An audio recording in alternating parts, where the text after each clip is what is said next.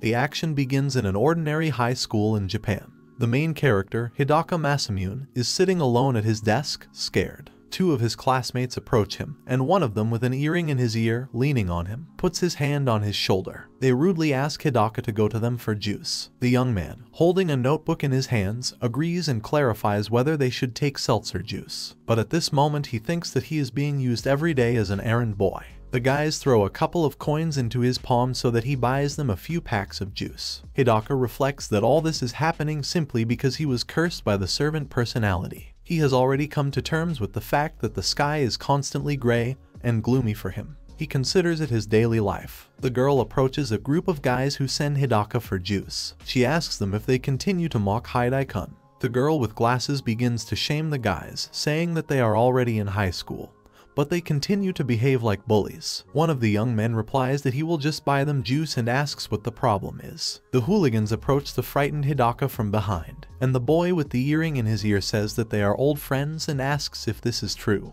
While Hidaka was silent, the other guy replied that it was true and Kawashi-san just made a mistake. The girl asks in surprise if this is true, not believing their words. Hidaka agrees with the hooligan's words, assuring his classmate that she shouldn't worry about him. Kawashi doesn't quite believe his words and decides to clarify once again whether everything is alright with him. The young man looks up and looks at her. Then he looks away and says he doesn't understand what she's talking about. He walks out of the classroom and leaves the confused girl behind. Hidaka believes that there are only 4 types of people who participate in bullying, and each of them has their own role in this. He divides them into observers, assistants, bullies, and victims. He goes out on the roof and thinks that in fact they all like the fact that they were not at the victim's place. Hidaka walks to the edge of the roof and puts his hands on the railing. He thinks he's broken. He climbs over the railing and standing on the very edge says out loud that it is not really him who is broken, but this world. Hidaka says goodbye. He intends to finally end his life. During his fall, he thinks that it was not necessary to take his own life, but he was unable to continue to exist in this way. Introducing his classmates, he thinks that they probably won't even notice that he's not there. Hidaka falls and it is announced that Hidaka Masamune has died. The young man opens his eyes and looks at what is happening with amazement. He stands in the middle of a huge hall opposite the throne, on which a man sits majestically. On both sides of him there are people who joyfully inform His Majesty that they have succeeded, and they finally managed to do something. Hidaka wonders if he is alive and where he ended up. The man sitting on the throne greets the heroes. He expresses his joy that they have finally arrived to them. Hidaka does not understand which heroes are in question, and what the man meant by saying this. Hidaka notices that his entire class is standing behind him. The man says that his name is Johannes Greyberg, and he is the 47th king of the state Greyberg. Hidaka turns back and asks himself why the whole class was moved here. The king expresses regret that he had to summon them all so unexpectedly. The young man catches the look of the guy who treated him badly, and being afraid of him, turns away. His Majesty says that the kingdom of Greyberg has been at war with magical entities for many years, but they still do not know when this war will come to an end, and because of this they decided to summon heroes to help them in this desperate situation. The king says that the message says that the summoned heroes will have high characteristics and skills. He is about to continue his speech, but someone interrupts him with a loud shout demanding to stop his story. The young man who mocked Hidaka declares that he will not do anything. He rudely asks what characteristics we are talking about. Then he turns to the king and asks if he understands that he has kidnapped them all. Right near these legs of the young man there is a small explosion, which did not touch and did not hurt the guy in any way, but scared him very much. The king, with his hand outstretched in front of him, from which smoke is coming, announces that he has used magic. He apologizes for acting so unexpectedly. The whole class was very scared of the explosion, and King Greyberg justifies himself by saying that it is quite difficult for people who do not believe in magic to explain it. The king continues his apologies and says that visually showing magic is more effective. The young man who was arguing with the king was very angry at his act. Another classmate with a mole under his eye calls him by his name, Sai, and he turns around and asks in a sharp form why he called him. He replies that they are surrounded by an armed guard of warriors, so it's better not to start a fight with the king. He offers to listen to them, since no one understands what is happening at the moment. Two girls express their agreement with the words of their classmate and ask Sai to be quiet for a while. Sai agrees with extreme dissatisfaction. The king says that they can relax, since they are not going to kill the heroes they spent so much effort to summon. He adds that it was extremely difficult to summon them. Sai exclaims that they are all just high school students. His Majesty replies that after their summoning, each of them received a unique strength and profession, and those who received the title of hero are especially talented. The girl with long hair says that they will understand everything if they say the word status. Sai speaks and a panel of his characteristics appears. There he reads that his full name is Siki Keita. He is a sage of the first level, and he has the title of a hero, and the magic skill is a fire hammer. The girl is surprised. She informs the king that there is great news, this boy is a sage. She adds that the sage is the highest class of knight, and he also has a sacred attribute. The girl turns to the king and says that she never ceases to be surprised by what is happening. Hidaka turns around in confusion. Someone shouts that the boy is a hero. The king and the knights are surprised to hear these words. The girl tells the guy with the mole that his characteristics are incomparable. The panel says that his name is Ikijo Yakamura and he is a first-level hero with many strong magical skills and also has a hero's sword. Hidaka is terrified. He thinks it's all some kind of madness. He thinks to himself that all these people were happy initially, and now they have the opportunity to be happy even in another world. He reflects that there is also something and quietly, almost in a whisper, pronounces the word status. On the panel, he sees that his profession is a healer, and his title is reborn and his indicators are quite low compared to others. Hidaka looks at the panel, sees his title, profession and gets angry. He asks with hatred if this is his blessing. Nervous, Hidaka asks the girl to tell him something. She politely asks him what exactly he wants to know. The girl smiles affably, but when he clarifies what the healer is doing, she instantly changes her face. She replies that healers are a profession specializing in treatment, adding that this is the weakest class, and Hidaka feels very disappointed, not believing what he has heard that he is the weakest. Siki approaches him and asks if he has heard it. He loudly says that Hidaka is the weakest, and wonders why he appeared here at all. The girl with glasses calls him, calling him Saki-kun, and angrily wants to say something, but he immediately interrupts her. Siki says she can't refute the fact that he's the most useless here. Ikijo turns to Siki and tells him that he has gone too far this time. He asks if he thinks that he was too rude to Hidaka. The young man boldly clarifies whether he is telling him this. A short elderly man approached Hidaka and asked if he could ask why it was written only in his title that he was reborn. The whole class turned around, waiting for an answer. Hidaka begins to answer reluctantly. At this time, the girl looks at him with contempt in her eyes. Hidaka, looking away, admits that he jumped off the roof. The old man replies that he understands him. The girl invites everyone to talk about their future. She says that the first thing they will be enrolled in a special school. She informs them that they will focus there on training their strength so that they can fight against magical entities. The girl asks everyone to stand in a circle to teleport them to the student dormitory. Hidaka, having turned away from everyone, thinks that he could not continue like this anymore,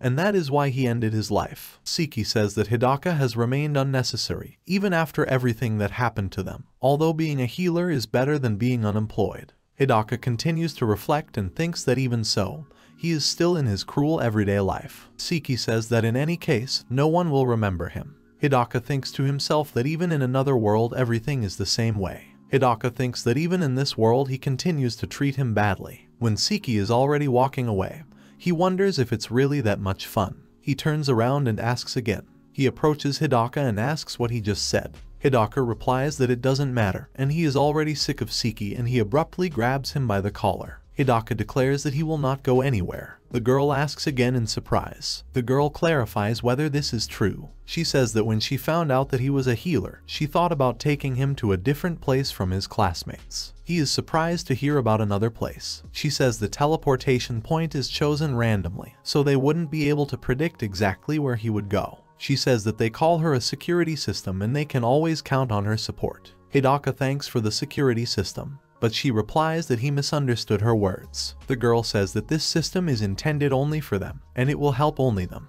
She shouts loudly that this magical tool is designed specifically to save their people. She is angry that they used him to summon powerful heroes, and summoned him, a useless healer. In a rage, she asks how they can entrust the safety of their people to someone like him. Siki approaches him from behind and asks if he sees that he has remained a pathetic person even after all this. The girl screams that he has committed an unforgivable sin, having spent their strength and hope, and that he will pay for it with his life. Hidaka is angry and thinks why he is always the one. He furiously declares that he will destroy them and this whole country. He promises that he will destroy everything, that not even a speck of dust will remain. Siki looks with disdain, and others with surprise when Hidaka shouts with hatred that he will kill every one of them. Absolutely all of them. He walks alone, in pitch darkness, and asks himself how long he has been wandering and where he is at all now. He calls up his characteristics panel with the word status and examines it, calling himself weak. Then he notices that he has a status where it is written that he has an obsession with another world, and this disorder is caused by longing for another world. Hidaka grins and asks if it turns out that he is sick.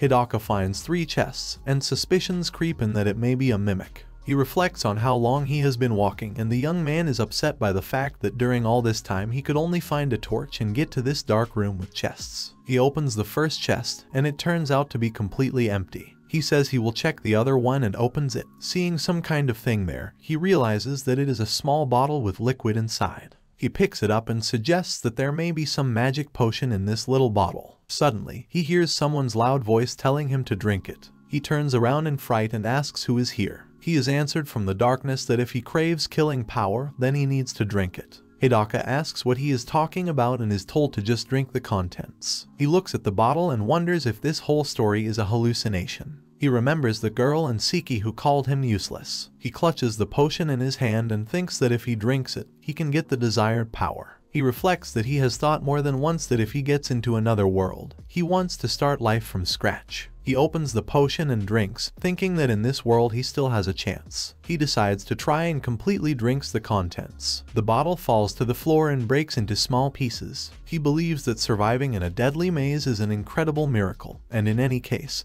betting on a mysterious bottle is better than just saying goodbye to your life. The action takes place in the National Academy of the Ares Kingdom, in the Kingdom of Greyberg. Students walk around the student dormitory and have a conversation with each other. Someone mentions that they think Ares-san is very cute. The girl with glasses is perplexed and asks if they have seen her terrible face. Siki replies that beautiful flowers usually come with thorns. Ikijo says that these are not thorns and she really had a thirst for murder coming from her. He asks if they will see Hidaka again. He asks Siki if he really likes it. Siki asks him again, and Ikijo tells him not to pretend, and it's about Hidaka. Siki dismissively notes that Ikijo is too kind to him and tells him to stop with it, because he is tired of these conversations. Kawashi suddenly decides to mention Kid. She says she was silent for a long time, but Siki and Kita always treated Hidaka badly. The guys deny Kawashi's words. They say they didn't do any of this. Siki tells them not to touch Kidu and that there is nothing they can do to help. He claims that even though they blame them, Hidaka will never come back anyway. Siki assumes that he is already dead now. At this time, Hidaka is lying unconscious in a dark room with chests. He wakes up and realizes that most likely it was a faint. He says that despite the severe pain,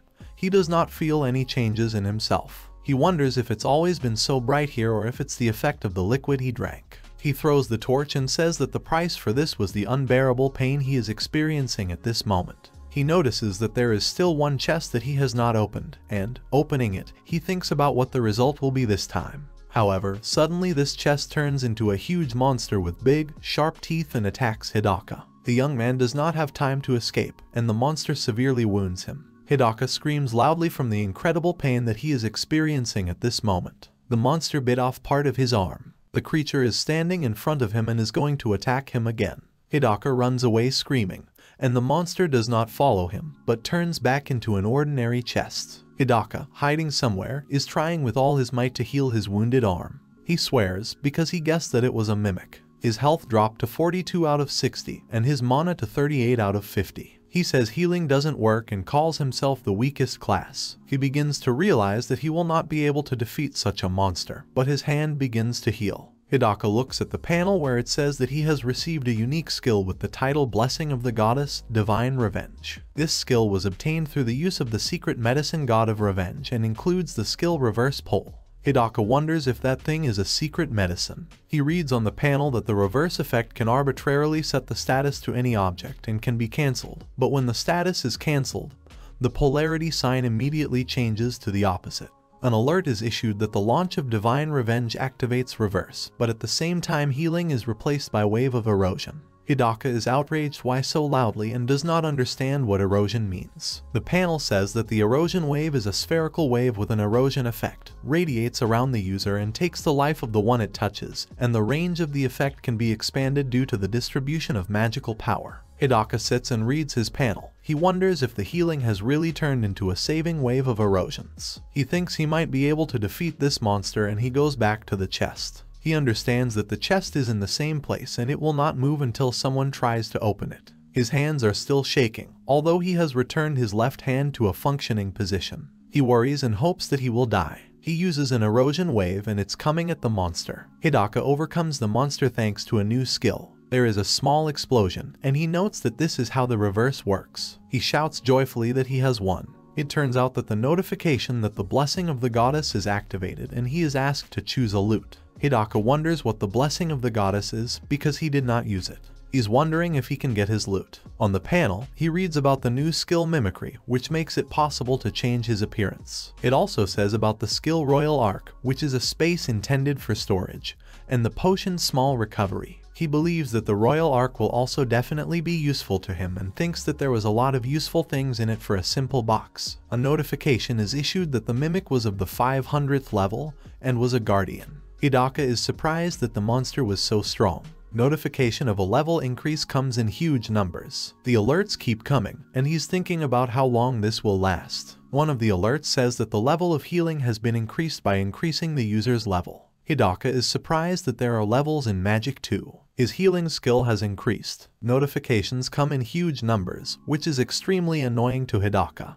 Hidaka examines the panel with his characteristic and is surprised by his indicators. His level, skills, and abilities have grown significantly. The young man, reading the panel, says that since he does not know the standards of this world, he cannot be sure that with such a level one can call himself strong. He remembers his classmates and is afraid that they can all significantly surpass him in strength. The young man, looking into the dark corridor, decides that it's time for him to continue on his way. After walking through it, he finds himself near a mysterious, large gate. He assumes that an event is waiting for him behind these gates, and without hesitation tries to open them. However, the doors cannot be opened on their own, and he wonders how he can get in there. He suddenly comes up with an idea of how to do this. He decides to use his magic skill, a wave of erosion, and makes a big round hole in the gate. He concludes that it is not necessary to do everything in an honest way. Hidaka, entering the spacious hall, is surprised. He sees a levitating rod in front of him. Overjoyed, he runs to the rod and says that he has been waiting for so long when he finally gets some equipment.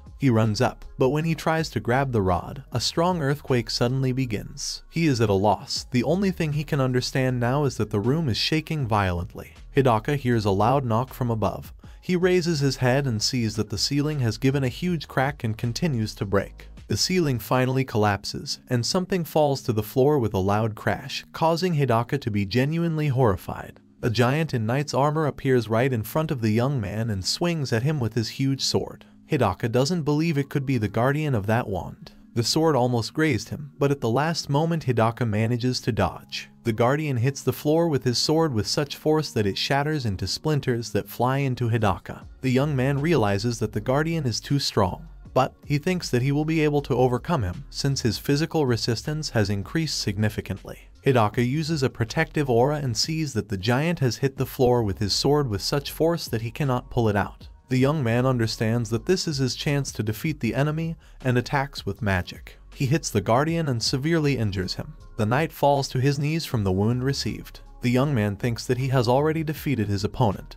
He is surprised and rejoices that it was much easier than he thought. But the guardian gets to his feet and suddenly hits Hidaka with such force that he flies off against the wall so that it cracks. The knight has risen, and the young man wonders why. He thought he had already defeated him. Hidaka begins to heal himself and reflects that if he had not used a protective aura, then everything could have been much worse. He realizes that he has become overconfident after leveling up, even though he is only a healer. Thinking about what to do, he decides that it's time to show all his might. He, using all his remaining strength, attacks the enemy, and his attack is much stronger than last time. His blow strikes the knight to death. Hidaka realizes that this is the end, and the guardian instantly evaporates. There are notifications about receiving a new item, namely the sword of the senior knight and increasing skills, where it is said that the mimic style allows you to hide your status at a higher level. Hidaka is surprised that it can work this way as well. The young man examines the panel and realizes that he is already 212th level. He says that despite his level, his magic has the lowest level, the 5th. He remembers the girl who contemptuously called him the weakest class and denies her words in his head, thinking that they will see that this is not so at all. The notification says that he received a new magic item, Saint's Wrath, with the holy attribute Saint's Light. Hidaka holds it in his hands and examines it carefully. He reads in the notification that it is a magic item and rejoices. He is sure that someday he will definitely need it. The action unfolds in the National Academy of the Kingdom of Aries on the training ground number 1. The exhausted young man falls to the floor. The teacher is interested in his well-being, and the boy replies that he is fine. The teacher says that his magic circle is not stable and requires concentration. Teacher Philip Butler claims that the magic of the boy's explosion is very strong, so much so that it is very difficult to cope with it. But he must learn to use it without the help of singing or a magic circle. Philip adds that if he can't do it, he won't be able to defeat even the most ordinary demon. He tells the young man that it is his duty to be a hero, and the boy agrees. Sitting under a tree, Siki and his companion are closely watching the scene. Siki frustratedly claims that they lack magical power. His interlocutor, not having heard him, asks again, and the young man repeats, asking what then is the use of their magic. Siki says that in the end, only one boy out of all of them can use his magic. His friend replies that he now understands why he is thinking about this guy. He tells Siki that they are just scenery, and being a hero and being called him are different concepts, and there's nothing you can do about it. Siki is extremely disappointed by this fact, but agrees with his friend's words. Hidaka is drinking something hard. He walks down the corridor with a bottle in his hands and says that even though he drinks for the first time in his life, he thinks that this sake was just great. He believes that he is very lucky, because he stumbled upon a grocery warehouse, so the problem with food is solved at the moment. He sees a big door and thinks about going in there. He opens the door, looks inside and hears someone say that he got here. On the throne in front of him sits a man with pointed ears and greets Hidaka, calling him an adventurer. Hidaka does not understand what is happening, and stands in amazement. He thinks about where he is and that the atmosphere here feels very different. A man asks a strange magical creature, similar to a flying eye named Zuri, how many years have passed since an adventurer last visited him. The creature with one eye, tail and bat wings replies that it has already been about 150 years. The man thinks and is surprised by the fact that so much time has passed since then. He gets up from the throne and exclaims that today is their holiday. He goes towards Hidaki and says that he is Sheon, the Snake King, and calls the young man to start. He approaches Hidaka and offers to fight. At this moment Hidaka feels something in his stomach. He lets go of his gaze to look. The Snake King pierced his stomach with a sword and exclaimed that he finally remembered this feeling. He pulls out his sword and, laughing angrily, repeats that this is the most wonderful feeling for him. The young man thinks that he is unable to breathe, and Sheon repeats that he is disappointed that this is an adventurer for whom he has been waiting for 150 years. While Hidaka is in the process of healing himself, the king, leaving, adds that since then they have become much weaker. Sheon turns towards the young man and asks if he is a priest. Zuri asks to give her time to look at his characteristics. The magical creature exclaims in surprise that the young man is a healer. The Snake King assures that the healer could not have reached him alone. Zuri says it's weird. The king does not understand what his being is talking about and specifies what exactly. It wants to say something about the young man's skills, but does not have time to finish. Hidaka takes the wand and attacks the creature with holy light. With his blow, he destroys the magical creature and it instantly evaporates. A notification comes that the blessing of the goddess is activated and it is necessary to pick up the loot. The king exclaims that as a young man he dared and wants to attack. However, Hidaka manages to get ahead of him and carry out his attack first. He unleashes a magic attack and thinks he's hit the Snake King, so he wonders if he's finished. But it turns out that Sheon managed to dodge his magic blow. The king yells, asking what kind of magic he uses, and then sees that his sword is chopped off. Hidaka is upset that only his sword was hurt. The king wounds Hidaka and is angry at the young man for killing Zuri, and now he also wants to deprive him of his sword. Hidaka falls to his knees from such a strong blow, and Sheon asks if the young man still thinks that he will be able to leave him alive today. The king looks at the wand and asks if he did the magic that killed his magical being. He believes that it is, but does not understand why there are no traces of use left on it. Sheon, with a misunderstanding, says that Hidaka is the hero. The young man replies that the flying eye has already told him that he is a healer. The Snake King wounds Hidaka, not believing his words. He thinks that the young man is hiding his status. The enemy demands Hidaka to answer the truth until he has completely stripped him. Hidaka continues to answer that he is a healer. The king, continuing to inflict wounds on him, calls the young man a liar and claims that Hidaka could have killed him, and that's why Zuri was so wary when he saw his characteristics. The wounded Hidaka is lying on the floor without strength. He can't get up and realizes that recovery never comes. Shaon shouts that he is definitely hiding something, since the healer cannot use attacking magic. Hidaka repeats once again that he is a healer. The king is furious and demands to tell him his name. The young man does not understand why he needs his name. He remembers Siki's words that Nido would be more suitable for him, since it is better than being a healer. Hidaki manages to get back on his feet, despite multiple injuries, and he decides to answer that his name is Nido. He reflects that now his name will be Nido. He wants to spread this name and take revenge already under this pseudonym, because he believes that being killed by Nido is an incredibly great humiliation.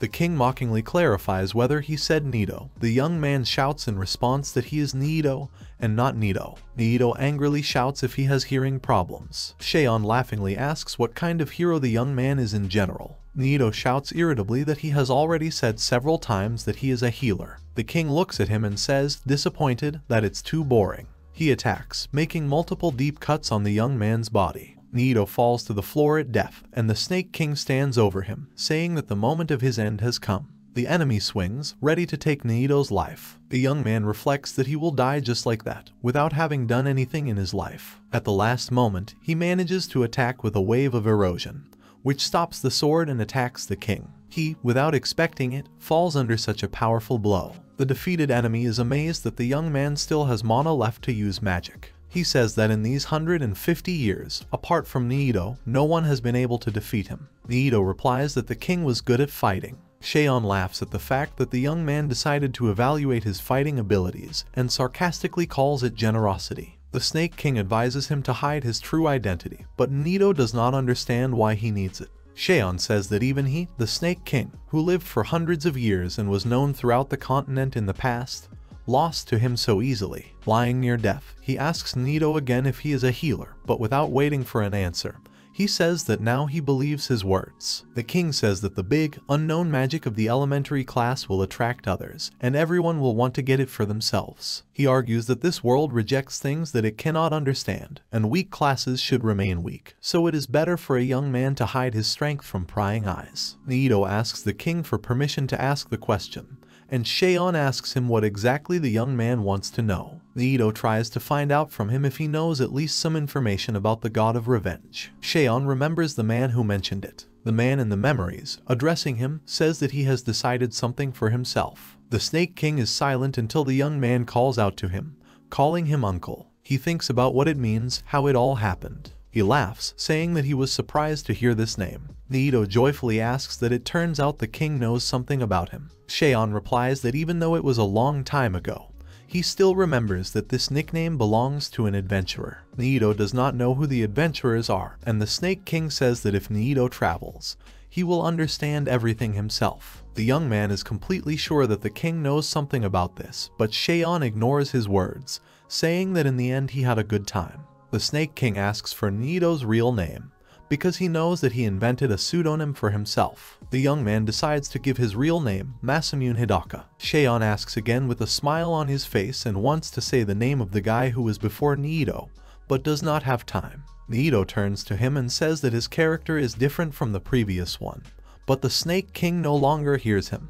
He died of his wounds. I received a notification about the activation of the blessing of the goddess and a request to pick up the loot. Nido notices that Shaon's sword is flying up. The young man receives the equipment Snake Sword Kurgils. Nido wonders if he is supposed to use such a weapon if he is a simple healer. The young man looks at the king and says that he should be given his due. Nido gets the Evil Eye of Truth skill, which allows you to view the status of the goal. He comes to the conclusion that he got this ability from Zuri's Flying Eye. From Shaon, he gets the Divine Speed skill that made him so fast. The young man looks at the defeated enemy and wonders why he still does not disappear. Nido notices a ladder in front of him and decides to check it out, hoping that it will lead him out of this maze. Climbing the stairs, he comes to the decision that he will definitely get out of this place, no matter how long it takes, and will not die until he takes revenge on all his abusers. Chapter 4.1. Nido learned that magic can easily get rid of a hangover, so he continued to drink sake. Climbing the stairs, his thoughts were only occupied with when it would finally end. Suddenly, someone screams, which warns Zeke that there is something behind him.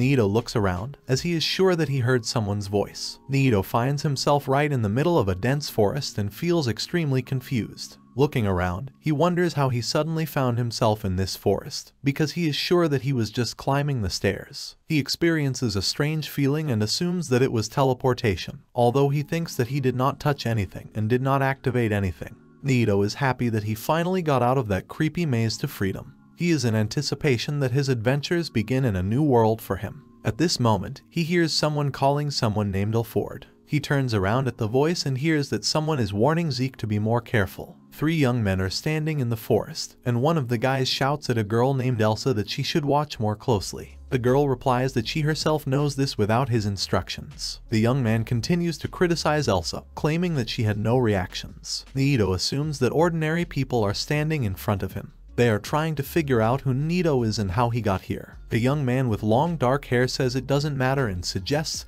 that Niito may have overheard their conversation. He pulls out his sword and menacingly approaches Niito, informing his friends that he is going to kill him immediately. The young man is convinced that Niito was watching them and approaches with a sword. Niito shouts at him to stop and put away his weapon. He makes it clear that he doesn't know what conversation the guy with long hair is talking about. The young man ignores his words and goes on the attack. He swings his sword, but Niito manages to dodge the blow at the last moment. The guy with the sword wants to attack again, but Niito suddenly disappears from the opponent's field of view, which causes him extreme amazement. Niito suddenly finds himself behind the young man and shouts that he will not be able to finish what he started. Niito has a sword in his hands, which he holds right at the neck of their friend, Elsa. A young man with a katana swears, saying that he caught him by surprise. Niito asks him not to move. He assures him that he just wants to ask. Niito insists that the guy does what he tells him to do. First, he asks him and his friend to immediately put their swords back in their scabbards. Elsa tells Zeke that they have already lost. She claims that Niito's movements were so fast that they were indistinguishable, and she could not even feel his approach. The young man does not let go of his sword and ponders his next actions. The guy realizes that they are now in a losing position. He lets go of the sword, declares that they surrender,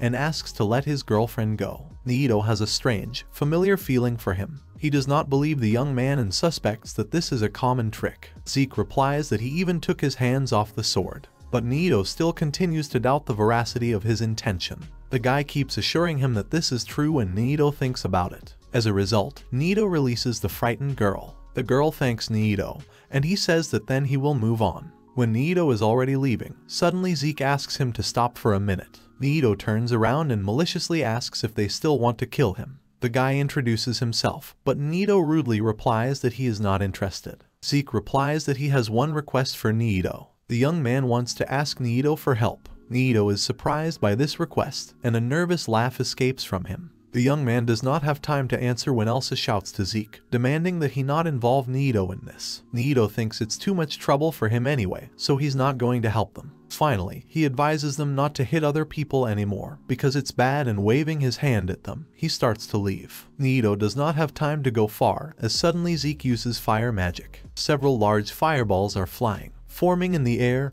and flying straight into Niito. He dodges the attack, not believing what is happening, and asks Zeke what he is doing. The guy uses a fire hammer, and a large fire attack accumulates in the air above him. The young man says that he will act in cold blood. Zeke continues to persistently ask for help during the attack. He assures that they only need a little of his help. Niito thinks that this guy is just a real madman. The young man reflects on Zeke's words and the events taking place and does not understand how one can hide in such an environment. He decides to take action. Zeke wants to talk about the reason for asking for help. He uses the magic of the evil eye and sees a panel of Zeke's characteristics in front of him. It says there that his name is Zeke Latterbach. He is a dragon knight with good parameters and many magical, fiery skills. Niito honestly admits that he is very jealous of him. He reproaches Zeke for using such powerful magic for nothing. The young man replies that Niito says so, simply because he has never used it himself. Zeke continues his attack and shouts at Niito not to behave this way. Niito recalls that, while climbing the stairs, he tried to apply an inversion to one of the spells, namely attribute assignment, magic zeroing.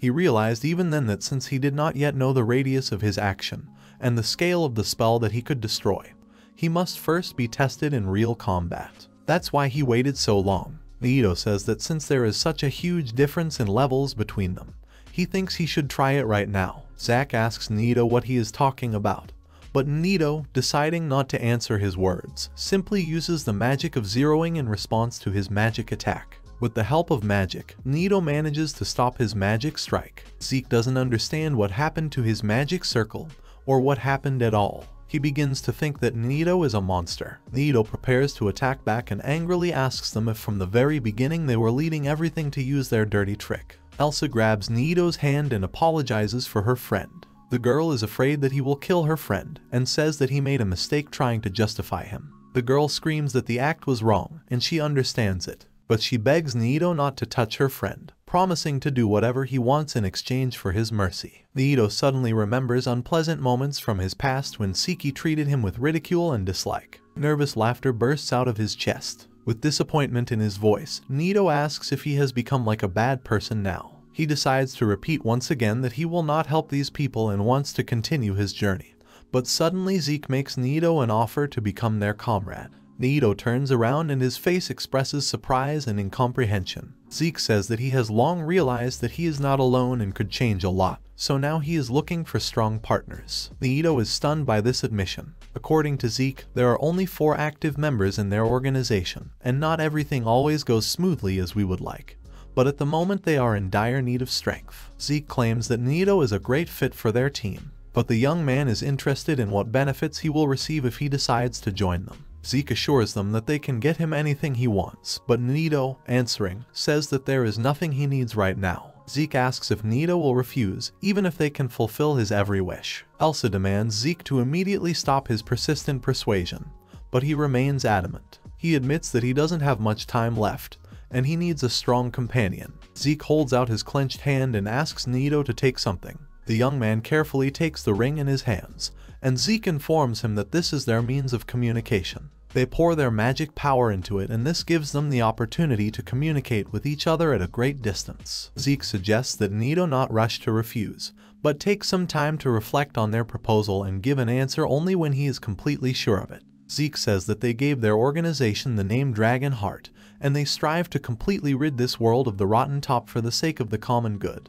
Nito asks with a laugh and irony in his voice that they really took him for a follower of their ideas. According to Zeke, they staged a race to the Duke's territory, where they are now, and after them there was not a single soul left. Nito wonders if they killed everyone there. Based on Zeke's words, he decides that it would be better to accept the ring and take it with him. A friend of Zeke and Elsa expresses amazement. He is surprised when he sees Nito using spatial storage. Nito wonders if this spell is that rare. The young man replies that he sees him for the first time in his life. Nito is interested in the further plans of the guys. Zeke replies that they are currently on their way to the kingdom of Greyberk. Zeke mentions that a month ago this country called for heroes, and they want to start their investigation about this. Nito realizes with horror that a month has passed since he and his entire class were moved to this world. He worries that during this time he has missed a lot of important events. Zeke, realizing that Nito is worried about something, is interested in his condition. Nito was so lost in his thoughts that he did not answer the question put to him.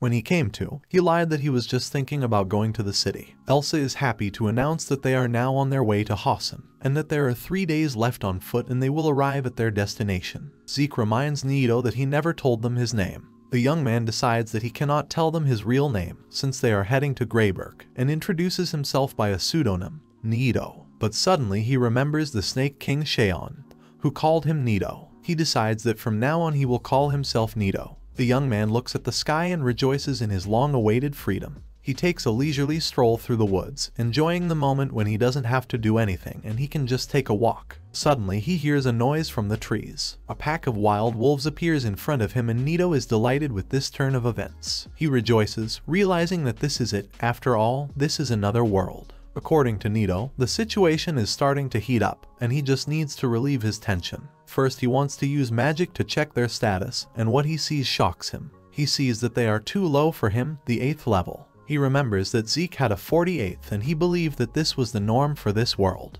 He's ready to fight and says it's time for him to start collecting loot. Nito hears a shout that politely asks him to duck, and someone quickly runs past him towards the wild wolves. This man, in a matter of seconds, overcomes the entire pack of hunting wolves at once without making any special efforts. He warns Nito that they are in a dangerous place for them. The person who so easily defeated the wolves turns out to be a cute girl with short hair. She wonders if Nito has received any injuries. The young man replies that he has not received any wounds, but thinks to himself that this is too much. While the girl proudly announces that Nito's life is no longer in danger, even though the situation was quite dangerous, Nito decides to take a look at her characteristics panel. He finds out that her name is Shira Ekarurt. She is a senior knight and she has the 32nd level. The girl comes close to Nito and with a misunderstanding notices that he does not look particularly happy from her words. Nito is frightened by such close contact with Shira. The girl is loudly called from the cart, calling her Miss Shira, and she and Nito get into it. The man sitting there turns out to be a merchant. He, smiling amiably, says that he is William Vector and introduces his cabbie named Kaze, who dryly adds that he is glad to meet you. The girl introduces herself as Shira Ekarurt and looks at Nito without taking her eyes off. Under her persistent gaze, Nito calls the pseudonym he chose, which Shara called a rather strange name. Nito thinks about what's wrong with her. William informs Nito that they are taking the goods to Radhausen. He cheerfully says that he met Miss Shira quite by accident when he was looking for an escort in the capital. Nito confusedly declares that he will probably only interfere with them on their way, but the merchant insists that the more fellow travelers, the better it will be on the way. The man praises the girl with admiration, describing how she felt something was wrong and reacted so quickly by jumping out of the cart that he did not even have time to realize what was happening. He admitted that up to this point, he had never seen the White Royal Knights in action, although he had heard a lot about them. Shara modestly claims that she didn't do anything so special. Nito is interested in who the Royal White Knights are, and William is extremely surprised that the young man does not know anything about them at all. He says that the capital of Radhausen is ruled by the kings of the family that have been sitting on the throne for several generations, and the current ruling king is Arnold Radhausen. William continues his explanation by saying that the Royal White Knights are a unit that is located in the capital under the direct command of the king alone. The man adds that the Royal White Knights only occasionally appear in public places, and so people know almost nothing about them. William turns to Cher, noting that to meet a knight like her in such a place is something akin to a miracle. The girl is confused by these words, trying to deny their truthfulness. Nito also begins to think that he clearly did not expect to meet a gray-haired girl. Looking at her, he realizes that she really looks like a heroine from another world. Shara notices the fact that she also knows something about William, but the merchant jokes that he can't even compare with her leg. Shara praises William, saying that you can buy the rarest items from him that you will not find anywhere else. She claims that there is no one in the world of merchants who does not know his name, and even in the neighboring kingdoms they have heard about him. Based on Shira's words, Nito comes to the conclusion that William definitely needs to have an escort on his way. The merchant only expresses his joy that his business is now significantly going uphill. William asks Nito how he ended up in such a place. The young man decides not to go into details, telling the whole truth about himself, and says that he was just thinking about a little adventure. The man assumed that Nito was heading to the guild. Nito thinks that, of course, there must be a place in this world where people's dreams originate. He replies to the merchant that this is where he is heading his way. Shira cordially offers to escort Nito to the guild as soon as they arrive in the capital. The girl asks with interest what class Nito belongs to, but the young man is not sure if he can tell them the truth about himself. Nito recalls Cheon's advice about hiding his identity, and the words Zeke told him. He is lost in doubt, trying to decide what is best for him to do now. He thinks about the fact that he can now lie and say that he is a sorcerer or a swordsman, but he abruptly becomes disgusted by such a thought. Shara turns to him again, waiting for him to answer her. Nito decides to tell them the truth. He announces that he belongs to the class of healers, which causes William to be surprised. The man assumes that Nito wants to find a team in the guild. Shari offers to let her talk to the guild. She believes that together they will definitely be able to come up with something suitable. The girl enthusiastically declares that he will definitely be able to find partners for himself, since a healer would not interfere with even the most experienced adventurers. She enthusiastically says that he can become an example for all those people who complete because of their low class. Nito notices her confidence and promises that he will do everything in his power. As they continue their journey to the capital, Shira casually asks Nito if he wants to learn fencing skills. Shara reminds him that his mana is not consumed at all when practicing fencing, since it is not a magic attack. Nito asks in surprise, "What, can healers use a sword?" The girl does not understand why Nito thought that since he was a healer, he could not use a sword. She replies that healers can use anything, even an axe, a sword, or even a rapier. Nito understands that the class does not have such strong restrictions as he previously thought. because of the words of the girl who claimed that healers can only heal and nothing more. Nito decides to clarify whether the healer can use magic attacks, such as fireballs or electric shocks. Shira says it will be too difficult for them to use these types of attacks. She begins to explain that there are some significant differences between a magician and a healer due to the fact that the very nature of their magic is initially different from each other. Nito is interested in the purpose of attribute assignment, adding that he is just learning and does not know much yet. Shara replies that attribute assignment is different from magic attribute. The young man is interested in how exactly they differ from each other. She explains that the fundamental difference is that attribute assignment is magic applied only to weapons, and it is impossible to use attributes such as fire or water without magic power. Nito understood little of this flow of information. Shira adds that it is extremely unusual for a healer to use attribute assignment, so she again strongly advises him to take up fencing. Nito believes that this skill can clearly be useful to him in this world. Shuri enthusiastically asks to be sure to let her know if Nito still decides to try himself in fencing. Nito and his companions arrived at a small village called Tanya, and William offered to stop there for a while to take a break from the long road. They got down from the cart and noticed a crowd of men gathered around someone. They decide to approach and find out what happened by contacting the locals. An elderly man sitting in the center of this crowd of people drew attention to the people who had arrived in their village and asked a question about who they were. Nito, Shira, and William introduced themselves and explained that they were on their way to Radhausen and wanted to stay in their village for just a couple of days. However, the man apologized to them with regret, saying that this village is currently not in a state to receive any guests. The village elder explained that their village was recently attacked by bandits and took all the young girls from the village. A crowd of local residents began shouting that they could not sit idly by, and their duty was to rescue the abducted girls. It is for this purpose that they have all gathered here. Shira suggests that these bandits are different from the usual ones, since their attack on the village was strictly planned, and they are probably connected with a dealer of prohibited goods. She concludes that they have very little time left before the girls are taken away. Based on the revealed facts, the girl concludes that the locals need external help to save the girls. Shara bravely declares that they will go to save the girls instead of them. The head of the village objects, claiming that it is impossible because they are guests in their village. However, William replies that they are not technically guests yet, and the elder can rely on them. The merchant claims that Keys and Shira can easily deal with them, since they are both quite strong. Shira turns to the villagers, asking if they have any information about the location of the bandits' camp. There was a commotion, and suddenly someone from the crowd shouted that he knew the exact way. A little boy named Jake comes forward. He confidently declares that he followed the bandits from the very beginning of their attack, and while all the adults were on the hunt, he followed the robbers and made notes on the trees. He says that after climbing the mountain, he found their camp, where he saw his mother and all the other girls sitting behind bars. The elder mentions that Jake's mother is his only relative for him. Shira says that it is necessary to act without slowing down until the girls are taken away. Jake claims that he can guide them to the robbers' camp and loudly exclaims that he wants to save them all.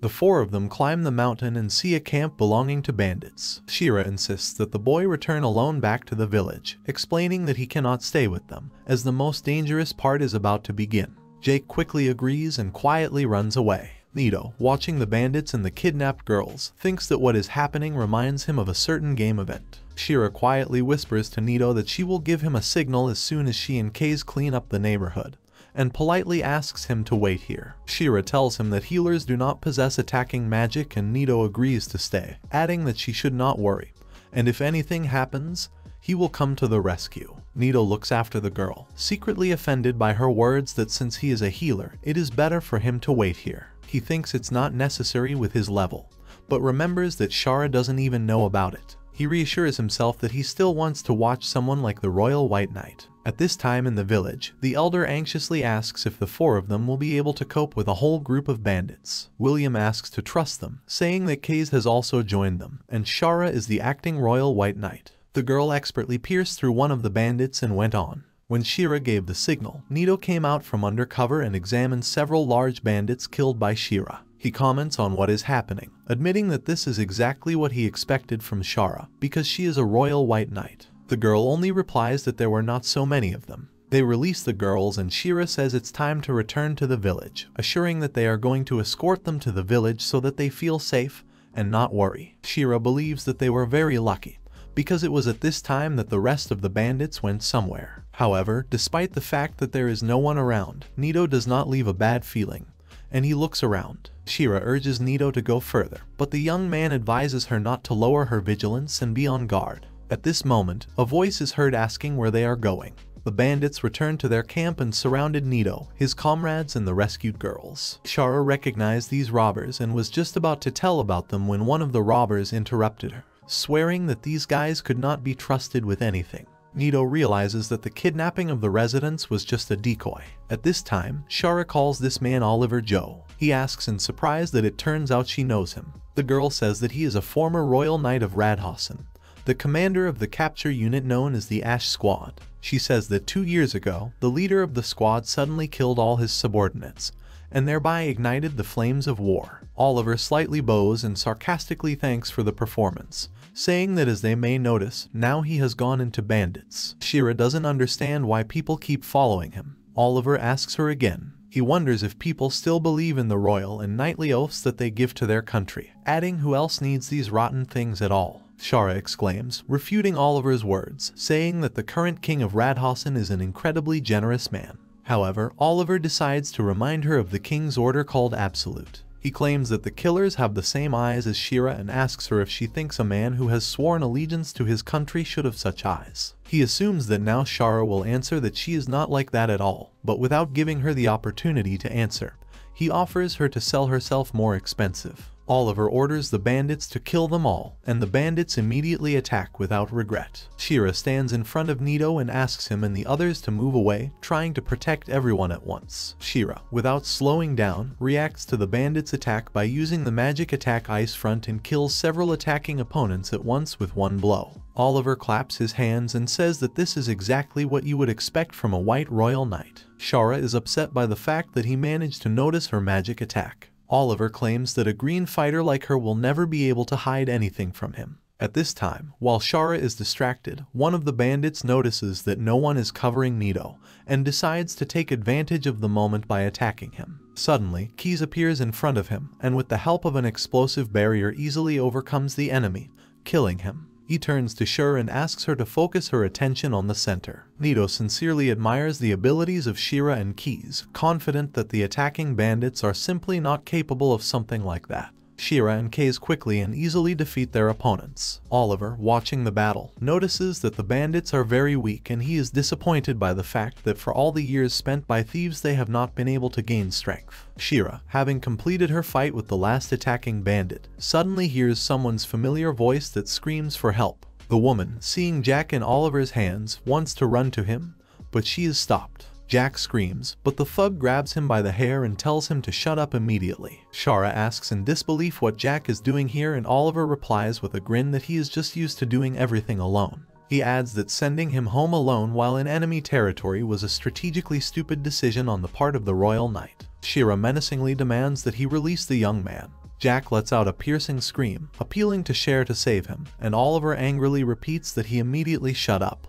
Oliver threatens to pierce Jack's ear or throat if he's being so noisy. He puts a knife to his neck and sarcastically declares how he would not accidentally kill him. Shara realizes that she will not be able to save him in time. With tears in her eyes, the woman loudly shouts the young man's name. Suddenly, Nito appears behind Oliver, holding a dagger in his hand. Nito instantly pierces his neck with a knife with such speed that neither Oliver nor the others even have time to understand how it happened. Oliver dies almost instantly from the wound. Jack turns around and asks in surprise how Nito ended up near him. The young man leaves the question unanswered, seeing that everyone around him is in shock, staring at him. He, feeling nervous, declares that it is time for them to return to the village, because the villagers who are waiting for their return may start to worry about them. Kaze agrees with Nito's words, but Shira, grabbing him by the shoulder, insists that he explain everything to her first. The young man pretends that he does not understand what he is talking about and asks what exactly she wants to know from him. Shira turns him around and starts asking him how he was able to do it. She notes that he is a healer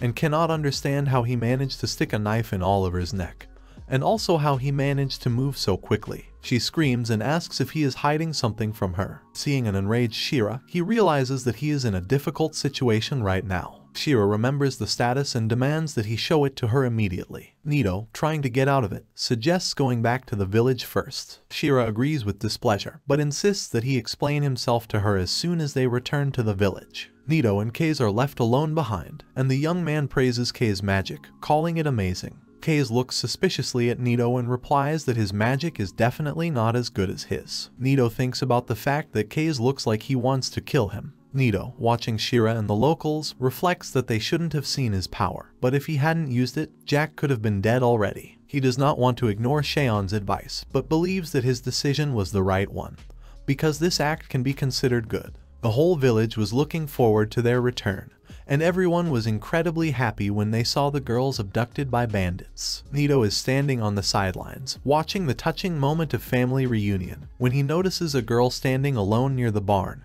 whose face is covered with a hood. He asks the girl if she is going to return to her family. However, the girl does not even turn in his direction, continuing to stand silently, which confuses Nito. A woman with short hair asks if this girl is from their village. She says that even though they were locked up together, but she does not know where she was brought from, because the girl did not talk to anyone and did not answer any questions. Shira carefully notices that the girl had a very hard time, and assures her that everything is over and they will not let her offend anymore and will definitely help her. Shira tells her that she can worry because tomorrow they will go to the royal capital. There they can apply to a special institution so that she can be sent back to her hometown. Nito adds that if a girl is not satisfied with something, then she can go wherever she wants. But until they find out where she is from, then it will be impossible for them to send her to her hometown. Shira whispers to the young man to express himself in a softer way. But to the surprise of Nito and Shira, the girl suddenly grabs the edge of his clothes. The offended girl leaves, stating that then she leaves it all to Nito. The young man thinks that he overdid it a little, but the girl replies that she just didn't really like Shara for some reason. Nito is surprised that the girl is able to talk, and asks why she hasn't uttered a single word all this time. The girl quietly replies that he is different, but Nito cannot make out the words she said. She takes off her hood, revealing her face in front of Nito's eyes, and calls her name Todorika. Nito, seeing the girl's face, blushes, feeling some embarrassment. Todorika clarifies whether he listens to her attentively. Nito answers, confirming that he heard everything. The girl asks to be called simply by the abbreviation TOA. At this time, Shari watches their conversation from the side with a dissatisfied look. The young man wants to introduce himself by the name of Nito, but suddenly wonders if it's worth doing. He decides for himself that lying is not the best solution and tells her his real name, Masamune. However, nervously asks Toa to call him Nito in front of everyone else, and she easily agrees. The young man asks why she was caught, and Toa replies that she does not know herself. She says that she was hiding in the forest, and at some point she was unexpectedly caught. Then Nito tries to find out where her house is, but the girl again replies that she does not know.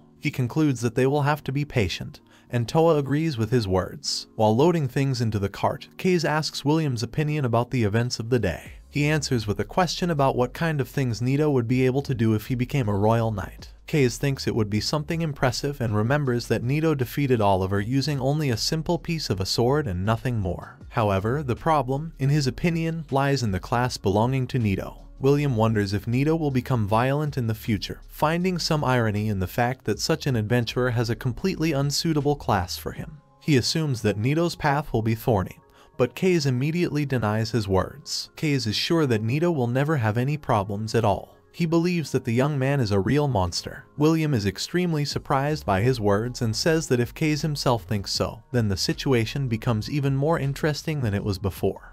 William smiles while Shara glares at Toa, who is sleeping quietly on Nito's shoulder. The young man reacts in fright, considering Shara's look quite creepy. In the early morning, the five of them left the village of Tania and continued their journey to Radhausen. Suddenly Shira remembers that Nito promised to show her his status. She can't believe that a simple healer could defeat an opponent like Oliver so easily. She hopes that this time she will get a more convincing explanation from him. To begin with, she furiously clarifies whether he is really a simple healer, to which she receives a positive response. Nito shows William and Shari the modified stats panel and says he didn't even think to lie to her about his status. He points to the skill Divine Speed and claims that it was thanks to this skill that he was able to get to Oliver so quickly. Shira says she understood everything and apologizes for her past behavior. Nito calms her down, assuring her that everything is fine and he is not offended by her. He smiles and thinks to himself that he is very glad to have such a skill as mimic style, which was very useful to him at the moment.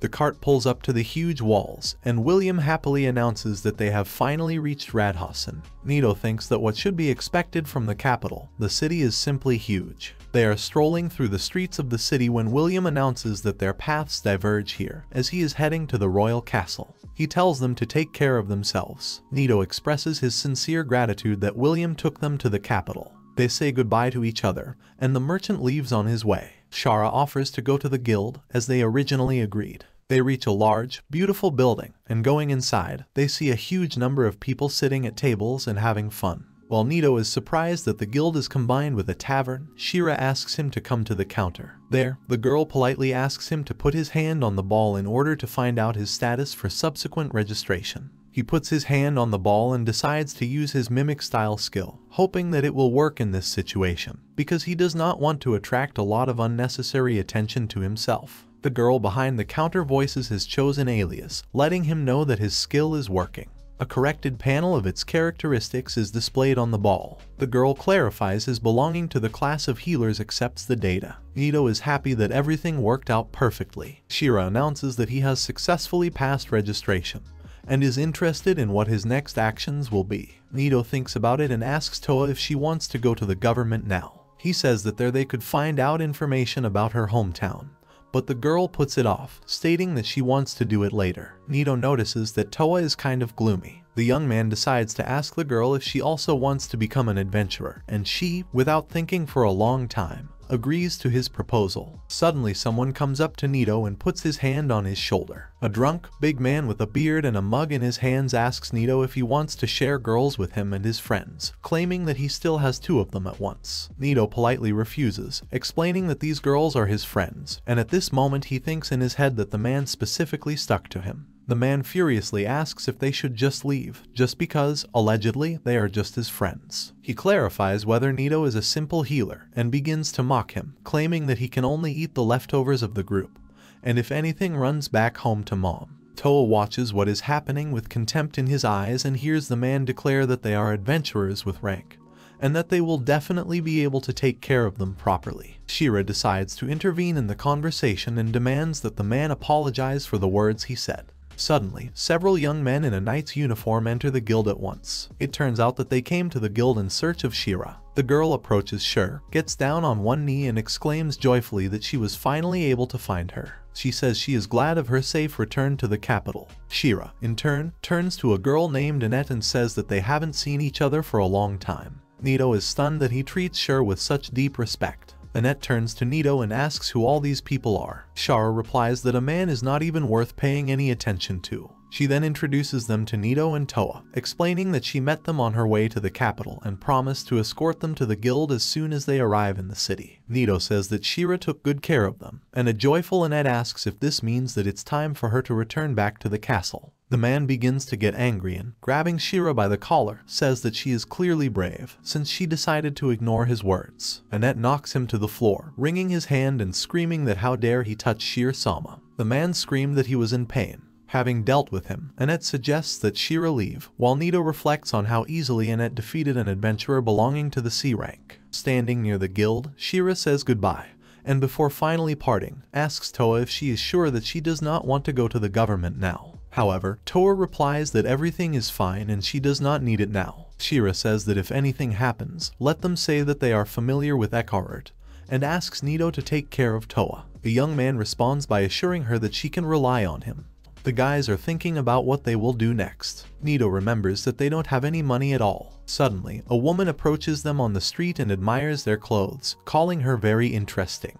The woman brings them to her store and is surprised that they travel absolutely without money, saying that in the current world without money, and you can die. She looks at Nito's clothes and notices that they are quite dirty. The woman says that she will still be happy to exchange these clothes for new ones, and even for a girl, she will also be able to pick up something. Nito honestly reports that their clothes are in pretty bad condition, but the woman assures them that they have no reason to worry. She explains that these clothes are made of very expensive fabric, and throwing them away would be a terrible connivance. Nito is surprised by the fact that his clothes are so expensive, because it's a regular school uniform. He gladly accepts the offer of the shop owner to exchange these clothes for a new one. The woman is looking for clothes and is interested in which class Nito belongs to, making assumptions that he is most likely a warrior or a hunter. The young man replies that he is just a healer. She is surprised, and Nito says it's a long story. The woman decides not to continue asking him further. She gives him a small bag, explaining that it is designed so that he can carry all sorts of potions and medicinal herbs with him. Nito asks if the healer can use herbs, and the seller is surprised that he didn't know this before. The woman explains that since healers are able to use only very weak healing magic, no one forbids them to use third-party additives to enhance the effect of the spell. The seller is interested in the Toa class, and Nito wonders that he hasn't seen her status yet either. The girl replies that she is a paladin, and this causes the woman extreme amazement. Toa shows his stats panel, and Nito asks who the paladins are. The woman says that people also call them magic swordsmen. She explains that the uniqueness of paladins is that they can freely operate with both magic and the sword and even combine these two aspects with each other. She adds that Toa is a representative of the demonic race, and Nito recalls that the king mentioned his country's endless war with demonic beings, because of which he called heroes from another world. Nito clarifies who the demons are, and the seller asks in amazement, loudly, if he knows anything. She replies that she doesn't know much about the representatives of the demonic race either, only that they have a large amount of magical reserve,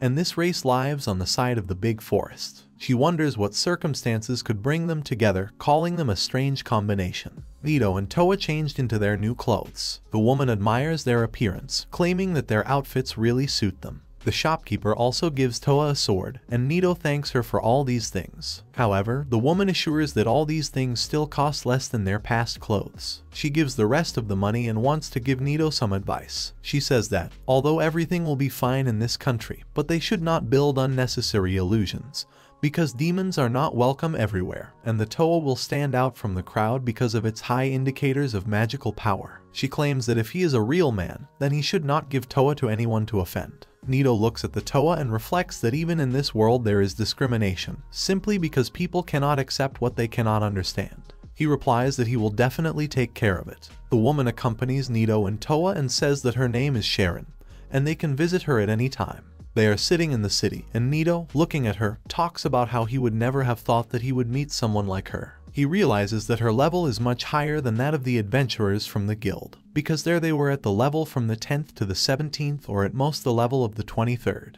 But still, he decides that he is more interested in something else. He asks if Toa wants to ask anything about his status or if she wants to watch it. The girl indifferently replies that she has already seen his status. Nito remembers this and wonders what she thinks about his status. She replies that she finds it amusing. She adds that his status is abnormal, and there is no other way to call him. Nito is upset by the fact that he is abnormal even from the point of view of a demon. Nito is interested in how someone as strong as she got caught so easily by ordinary, weak bandits, because she could easily have dealt with them herself. The girl confusedly replies that she was just scared. Her words surprise Nito. He asks where she was before she ended up in that forest. The girl replies in a calm voice that she was in her castle, and this throws him into shock. The young man tries to guess who she is, assuming that she is a princess or someone very important in the demon world. He clarifies what she was doing in the castle, to which he receives a short answer that nothing special. Toa says that in the morning she trained with magic and a sword, and then, until the night with her parents, she waited for her sister's return. While waiting, she often played with the trunk or talked to pixies in the garden. Nito, judging by her words, concludes that she never left the confines of her castle, since she was forbidden to go outside. He realizes that she was just too scared of the outside world and the people she met, like him, who also recently came into this world.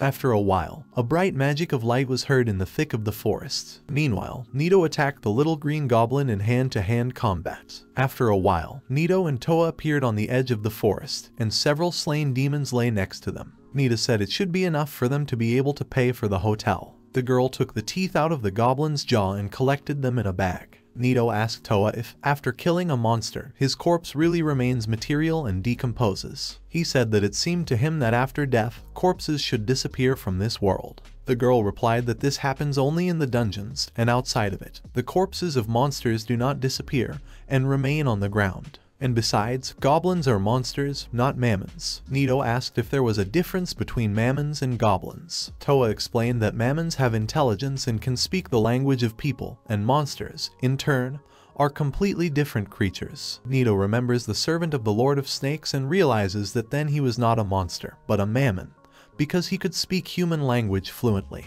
After a while, Nito and Toa returned to the Adventurers Guild to complete the task. The girl at the reception desk said that she confirms the task of eliminating 10 goblins, and then gives Nito a reward. The young man notices how Toa, standing next to him, yawns awkwardly. He told her, turning around, that it was tiring enough, so they needed to find a hotel to rest. The girl at the reception desk put a map of the city in front of Nito and Toa and said that if a couple is looking for a hotel, she can show several places. Nito thanks her for her help. Suddenly, unexpectedly, someone approaches Toa and calls her a young lady. It was some kind of overdressed man. He put his hand on his chest and made a bow, and then asked if he could find out her name. Nito stood between them, apologized and said that this girl was traveling with him. The man looked maliciously at the young man. He said he had never seen him here before, and then asked if he was an adventurer. Nito said that he is an adventurer and only started doing this activity today. The man strokes his hair and is surprised by the information that the young man in front of him is a beginner, so it's not surprising that he doesn't know him.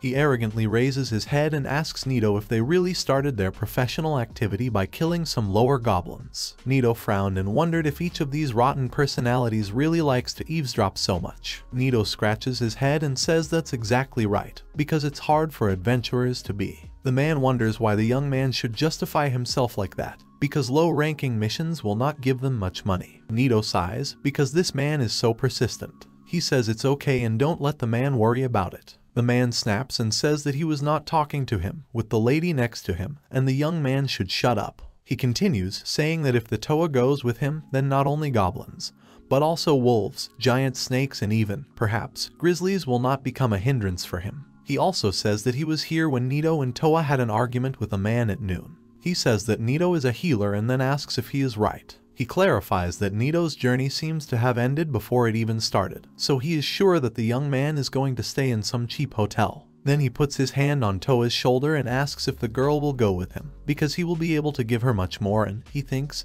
he will be able to satisfy her much more than this guy. Nito frowns and thinks that this man's words definitely have a hidden subtext.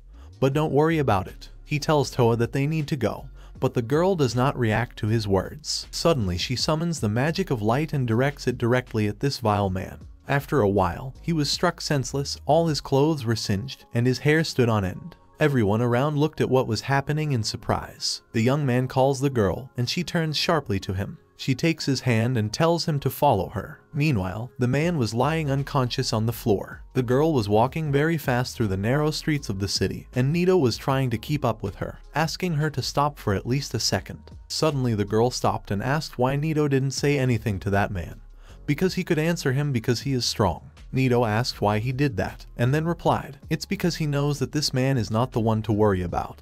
That's why Nito ignored him and avoided an unnecessary situation. He also says that unpleasant situations should be avoided whenever possible. Toa squeezed the hem of her skirt and said, turning around, that there was no point in Nito thinking about such things. She continued shouting that really the young man was not offended by the words of that man, because he laughed at the young man. Toa awkwardness said it was unpleasant. Nito lowered his eyes and thought that he was really offended and really angry, but such straightforwardness in this matter is not good. However, Toa used her magic for him, even though they had just met, and they hardly even know each other. He apologized to the girl, and he thought that revenge is not everything. This thought flashed through his mind at that moment. Then he thanked the girl for being angry with him. Nito said that next time he would try to get angry, but healers, shouldn't be strong, so he would try to avoid such scenes and solve everything with words. Toa said, wiping her tears, that she understood everything. Calming down, the girl said that was why he would be angry for Masamune. Nito was trying to figure out if the girl understood anything of what they had just been talking about. It seems that in some mystical way he was able to establish connections in this world, and after his revenge, Nito will have a completely new life waiting for him. It changes the way of thinking. For himself and for the Toa, he was able to feel safe for the first time. After a while, at night, Nito and Toa were sitting in one of the local establishments. On the table they had a plate of meat, hot soup and salad. Different conversations were heard from different corners. Someone said that the meat was very tasty, and someone talked about monsters. Nito and Toa also talked over food. Nito asked the girl that she had probably already tried all these dishes, but Toa replied that Nito was wrong and the girl had never eaten such a thing. Nido was surprised and asked what the girl ate in the castle then. Toa replied that he did not remember it, because she had eaten what was prepared for her. Her mother told her that it was food that increased the level of the girl's magical abilities. Nido thought that the more he learns about her, the more curious he becomes. He understands that he will need to visit the country as a demon, and the house of Totorix is somewhere in the steppes. The girl enjoys the food and says that this food will definitely make her stronger than the food she ate before. She will have to try to taste this delicious meat again. Nido said that he was very glad that the girl liked this food. He asks her how about another task for tomorrow, because maybe the reward will be bigger. The girl said that she was not against it and only for it. Coming out of the bathroom, Nido, who was waiting for her, said that they were very lucky that they could afford to book a room in such a popular hotel. Toa agreed with these words. Nido pushes the table away and says that he will sleep on the floor and let Toa sleep on the bed, but the girl asked why not just sleep on the opposite side. Nido was surprised by this. The girl went to lie down on the bed and told Nido to come here too, because he might catch a cold if he slept on the floor. The young man began to stutter and awkwardly said that he was very tossing and turning in his sleep. The girl fluffs her pillow and says she doesn't care because she trusts Masamune. The young man asked what she meant by saying that she trusted him. The girl is already covered with a blanket, and then looks at Nido standing in place and asks if he really won't sleep, but the young man says he will. Toa had already gone under the blanket and wished Nido good night. The young man, stuttering, did the same. It was already the middle of the night. Nido knew he couldn't sleep. Suddenly Toa turned to him and asked if he was sleeping. Nido said he wasn't sleeping and had just woken up. Toa continued talking, said that she was always alone in that castle. Her parents only came home at night, and her sister never came home. The only people she could talk to were pixies. Every day was associated with loneliness, but now loneliness is in the past, because Nido is next to her. The girl turns to Nido's back and hugs him. She wishes him a good night. The young man calms down and, wishing the same Toa, also falls asleep. The next morning, someone knocked on Nido's room. He comes out all sleepy and asks Shira what she needed in the morning. The girl says it's noon. Nido asks how she found him. Shara replied that she had been told about it by the guild. The girl thought that she wanted to teach the young man fencing. Suddenly, Toa's voice was heard from the room and asked what happened. He turns to say that Shira has come, but he did not have time to finish, as he saw the appearance of the Toa when she was in open clothes. He started waving his hands and asking why the girl was dressed like that, but she said it was hot at night. Meanwhile, Shira was very angry and gave Nido a beating. The whole hotel was up in arms. Toa asked what Masamune was doing. The young man tried to explain to Shira that it was a simple misunderstanding. The girl calls for light, but Nido tried to stop her. After a while they went down to lunch. Shira said she was very sorry, but earlier she jumped to conclusions. To solve issues by force, what is wrong with the knights of this country, so she asks for forgiveness. Nido asks Toa to stop and stop, because no matter how much he is beaten, he will not be anymore. Shira asks what Nido means. Then the girl said that earlier she had heard Toa call Nido Masamune. The girl started in surprise. The young man said that Nido was a pseudonym, but then he asked to be called Nida in public. Shara agreed. Nido thought that Toa might accidentally tell his real name, so he would have to ask her to be more careful and take care of herself in society. Shira says that Masamune is a very unusual name. She says that's really his Jikoku name. Nido asks again what it is. The girl says that, according to rumors, this country can be found on the opposite side of the continent by van. She has heard that people in this country use similar names to the name Nido. The young man understands that he will need to visit there. Then the girl asked if the young man planned something for today, because she thought to teach him fencing today. The young man said that he wanted to take the quest from the guild because he needed money. The girl asks if she can go in the company of Nido and Toa. She says she can help, and if they take her with them, they will be allowed to take a more difficult task,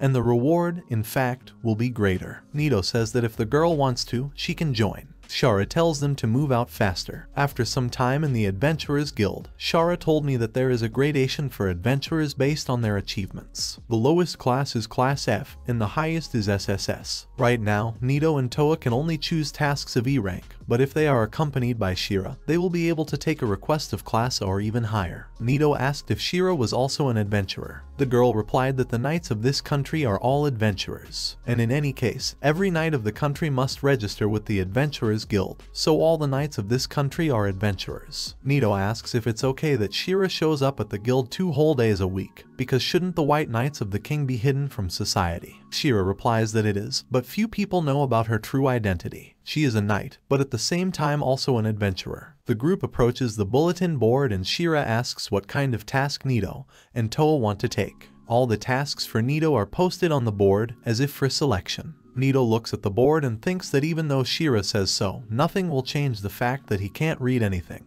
Even that goblin extermination task was given to them by the receptionist girl. He looks at the image of some kind of monster and asks what kind of beast it is. Shira says his name is Klein. This is a huge beast with 2 horns that lives in the forest. He decides to take this assignment. Shira says that after completing the quest, she wants to go to the shop opposite for a while. After the registration, Shira, Nito, and Toa enter the store. The girl working there recognizes the visitor in the person of Shira and asks if she really has a day off. Then Nito comes in. He hears Shara talking about going to the woods to get Klein, so she thought she needed to stock up on medicine from Catherine. The young man asks what the girl is talking about, to which Shira replies that medicines are medicine that protects his hearing.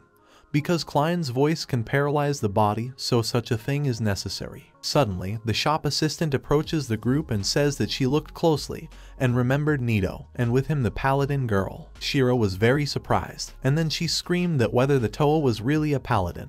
The saleswoman realized that she had screwed up. After a while, they all stood at the entrance to the forest. Shira once again says that the Toa is a paladin. Nito asks why the girl is so interested in this. Shira asks if Nito really knew that there is only one person with the same class in the kingdom. Even for the Royal White Knights, this class is extremely rare, and the only fact that the Toa barks with such a class was very surprising to her. Nito asks if it's okay that Shira is laying out all this information to him so calmly. Nito realizes that revealing his real name to this girl was a mistake. After a while, they found themselves in the depths of the forest. They saw groups of people who were badly maimed. Shira asks if they are okay. After looking at them, she asks what happened to these people. One man says they went into the forest to look for orcs. At first everything was fine, it was the same forest, but suddenly goblins, orcs and wolves ran away from here as if something scared them. He said that then they had to return it because it was Klein. His group saw him, but he was weird.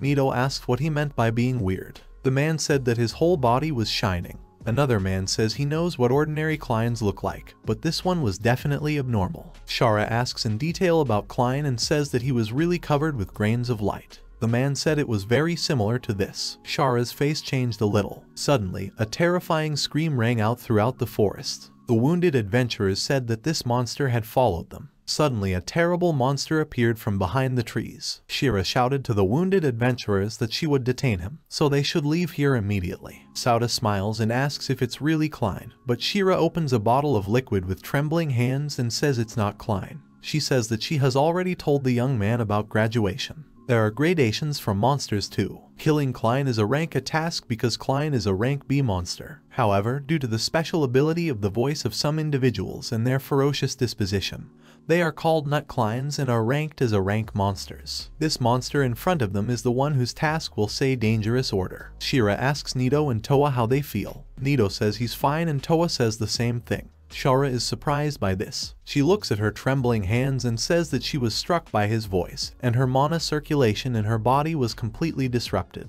She recalls a case when Nito dealt with a bandit and said that if something went wrong, she could leave it all to him, because then she saw him only for a moment, but was very amazed. Nito looks at the monster, whose name was Nut Klein. He was level 32. The young man realized that this is a very simple and easy monster. The young man tells Shira that he understood everything, and then asks to provide everything to him. He tells Toa that he counts on her support. The girl says she understood. Shira takes her sword with shaking hands and goes to attack. She uses the Ice Flash and the Great Ice Sword. She is interested in whether Nut Klein is susceptible to weapons. She decides to check it out now. Suddenly, the attack does not pass, and not a trace remains on the monster. Shara flies away from the blow. The monster attacks the girl with its paw in response, but Shara deftly dodges the blow. The monster is heading straight for the girl, but the Toa has prepared a trap in the form of a magic seal at this moment. The monster gets up on the seal, and the girl uses the magic of light. As it turned out, the monster is immune to magic. Shara says she has heard that the Nut Kleins control magic particles with their horns. Toa says that she feels magical particles in the area. Shira says that first of all it is necessary to destroy his horns, but Nito suddenly notices some kind of glow,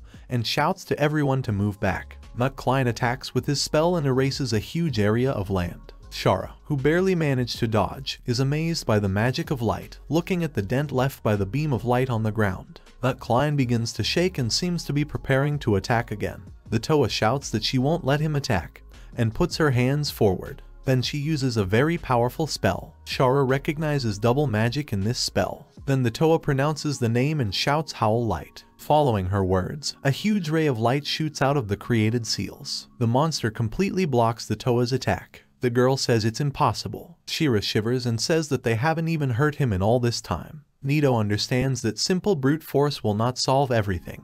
If Nut Klein controls magic particles, then his attacks will also have a magic bias. There must be a trick in his invulnerability, for example, something like his Soul Destroyer. Nito says that at the moment the beam was fired, part of the light around the Nut Klein disappeared, and when he opens it again, Shira asks what will happen if they accidentally get into Nito. Nito says that means, in that case, he will go alone. Shara asks to use her as a deception. The young man says that everything is fine and we need to finish this as soon as possible. In the blink of an eye, he is right over the monster's head and uses his soul-breaking magic. Then he grabs hold of Nut Klein's horns and pulls them out. The monster screams in pain. He appears right behind the girls. Shira wonders if Nito really caused the monster such pain now. The young man says that he broke his horns and now the monster will not be able to block the girls' attacks. Then he says he wants to try something, so can the girls provide everything to him. Shira says she doesn't mind. The young man thanks her. Then he acquires a strange shadow and aura on half of his body, and then tells Shira to keep everything she saw today a secret. After a while, in one of the castles, the speaker said that Klein was discovered surrounded by light particles in the Grill Forest. The man who was taking notes clarified about the particles of light and asked who the informant was. The speaker replied that it was 4 adventurers. They were injured and are currently in the hospital. According to them, 3 more adventurers are fighting the monster right now. A man and 2 girls. One of the girls was silver-haired and used a rapier as a weapon. The man is the leader of the White Royal Knights, Reinhard Rickman. The man took the raincoat and told the speaker to tell Reed and Hilda that Shara is now fighting with Nut Klein. 2 days ago, when the whole village went to bed, the young man looked at Oliver's status. He was a fire mage, and even if Nito could receive elemental magic, he would not be able to use it. Suddenly Nito receives some kind of message. He understands that this is somehow very much like a quest. He opens the letter. The message was about his wife Anna. It was because of her that he became a knight, while he was able to curry favor and get a leadership role. But when he returned from the battle, it turned out that his wife had become a thief and was killed during the theft. Despair overtook him and people began to mock him. Nito realized that this message had something to do with the murder of the king. He puts the sheet back in the envelope and puts it in the vault. Nito wondered why this man needed this order. There is still a lot that he could not learn from this message. Suddenly a notification pops up that Hellfire has been purchased. Nito was surprised that magic is easy to learn.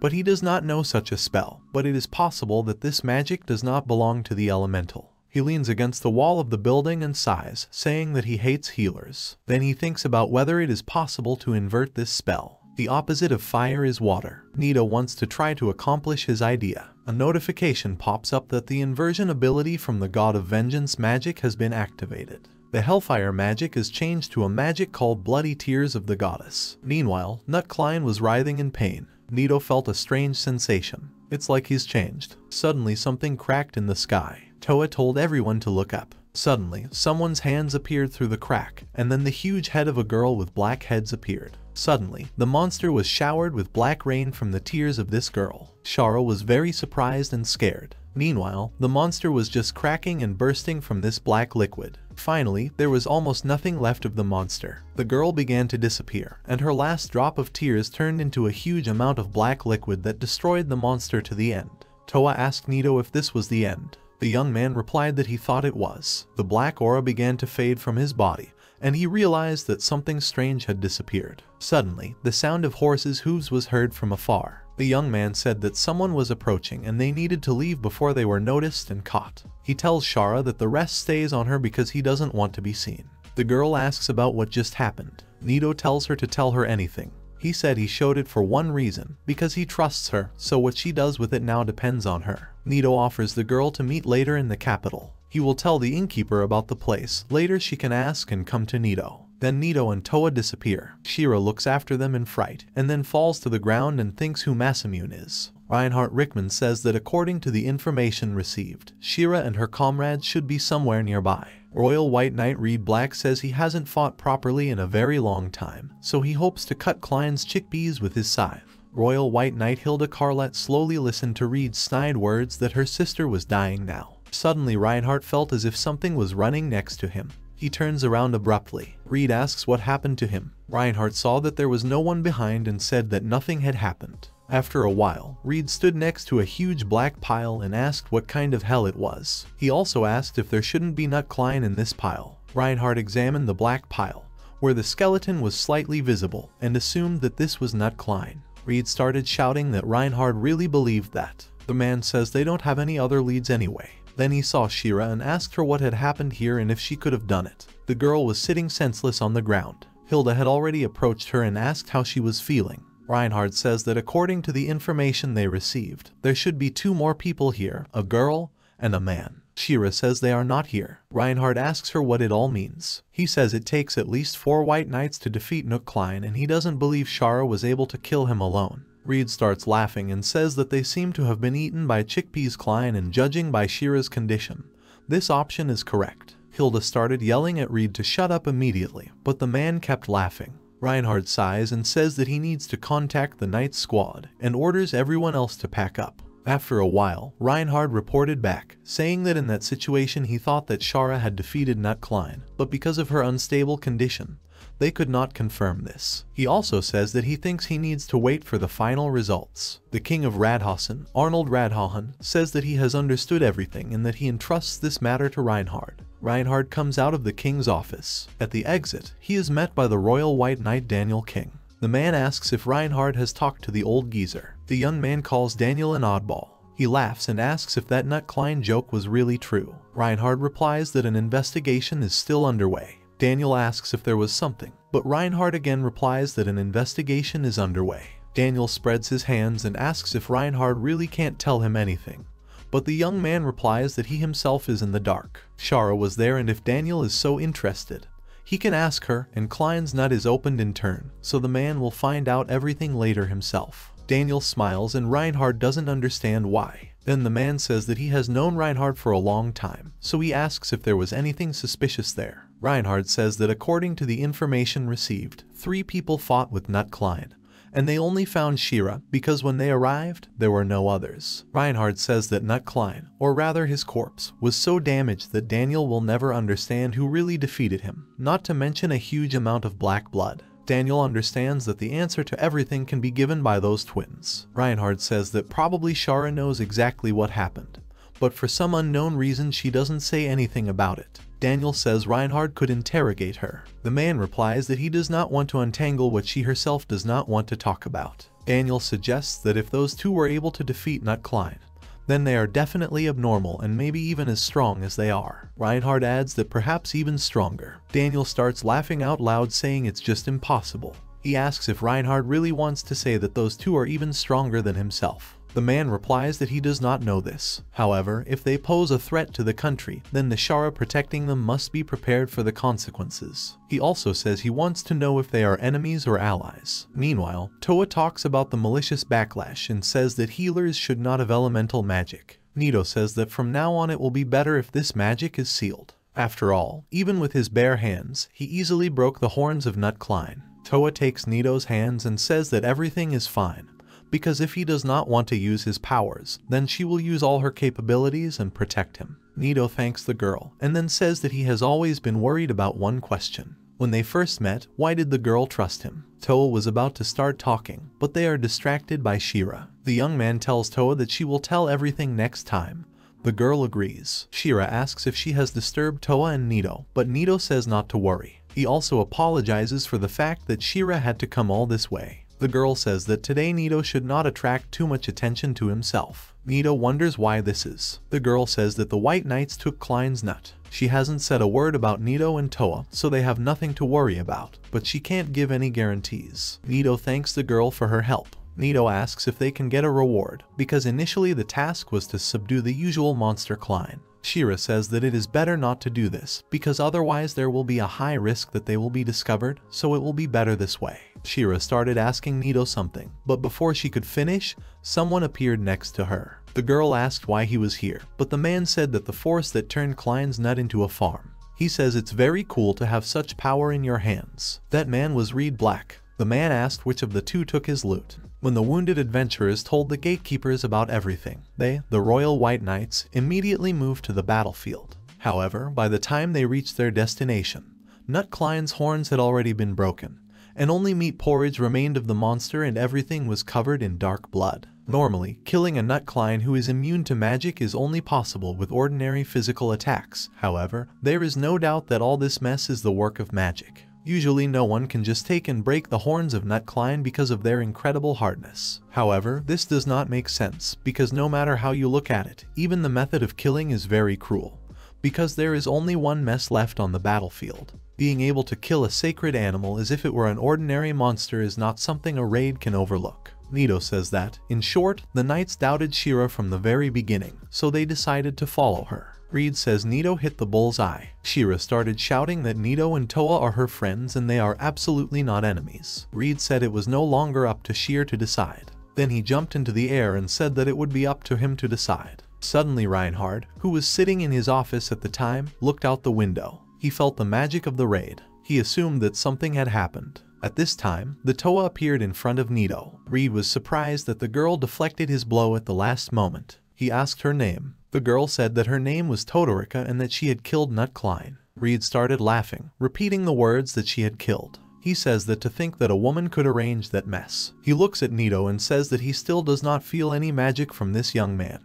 However, he feels incredible magic that comes from him. Toa. He attacks the girl with renewed vigor. The girl says she's fine, so Masamune has to stand behind her. Suddenly, Reed gets very close to her and asks if the Toa really has time to turn around. The girl reflects his attack and says, Reed says it's interesting and very similar to someone who is capable of killing Nut Klein. However, all this is useless because he uses his trump card first. The raid uses fire armor. He rushes to the Toa and says it's time to start the second round. He asks the Toa not to think that now the attack will be exactly the same as before. Suddenly he touches the girl's face. Nito calls her, but Toa says she's fine. Reed asks what is wrong with her, and then says that with a simple sword, the girl will not be able to stop his scythe. So he asks the girl to use magic and show all her true power. The girl says that this is all her strength. Reed shouts and shouts that if so, then he will finish her right now. Suddenly Reinhard appears right between them. He stops both the Toa attack and the raid attack at the same time. Reed screams and asks why Reinhard stopped him. Reinhard says that this case belongs to him now, and then threateningly asks Reed about what he thinks he is doing now. Nito uses the aura of healing and heals the wounded Toa. He smiles and says that he is lucky, because there is not even a scar left on his face. The girl thanks him. Then he asks why the girl did not use magic, because he is sure that she would not have lost to him. The girl says that she couldn't do it, because if she used it, then everything around would be destroyed. Reed says that Toa is the one who killed Nut Klein. Reinhard asks what and so what. Reed starts screaming and asking what's wrong with Reinhard. Reinhard says that the fact that the Toa killed Nut Klein does not mean that she is their enemy. She just got rid of the monster as indicated in the task. Reed asks why. Then, she ran away from the place, because doesn't that mean that she has something to hide? He also calls Reinhard very stupid. Reed asks Nito if he really used healing magic right now. He also asks if the young man is a reaper. Nito replies that he is a healer. Reed starts laughing and says it's no wonder he couldn't feel anything from Nito. In the end, the young man is just another garbage healer. Reed continues to laugh. He turns to Toa and says that there is useless garbage in her group. Nito remembers Siki and thinks that Reed looks like him. Reinhard decides to take a look at Nito and thinks about Reed's words that he said he couldn't feel anything from this young man. He looks at Nito and something scares him very much. He thinks he can't believe his eyes, because it's impossible at all. He turns to Nito, but is interrupted by Reed. The man says that if Reinhard is not going to do this, then let him be kind enough to just stand aside. Reed says he doesn't care if someone is an opponent or something else, then when you see someone strong, it's better to get rid of him before he gets even stronger. He swings at Nito with the Toa, when suddenly Reinhard shouts at him to stop, but suddenly there is a huge explosion. Reinhard sees Nito unharmed, and at his feet lay the defeated raid unconscious. Reinhard says that now everything is clear and Nito is the one who killed Nut Klein. They were standing in a huge pit that Nito had made. From afar, Sheena could be heard shouting that Reinhard should not touch Masamune. Reinhard was very surprised that Toa and Sheena were so far away. It turns out that Nito simultaneously moved the girls to a safe distance and attacked the raid. Shira asked Reinhardt to lower his sword because Masamune was only doing it to protect the Toa. Reinhardt realized that he had pulled out his sword without thinking at the moment of the explosion.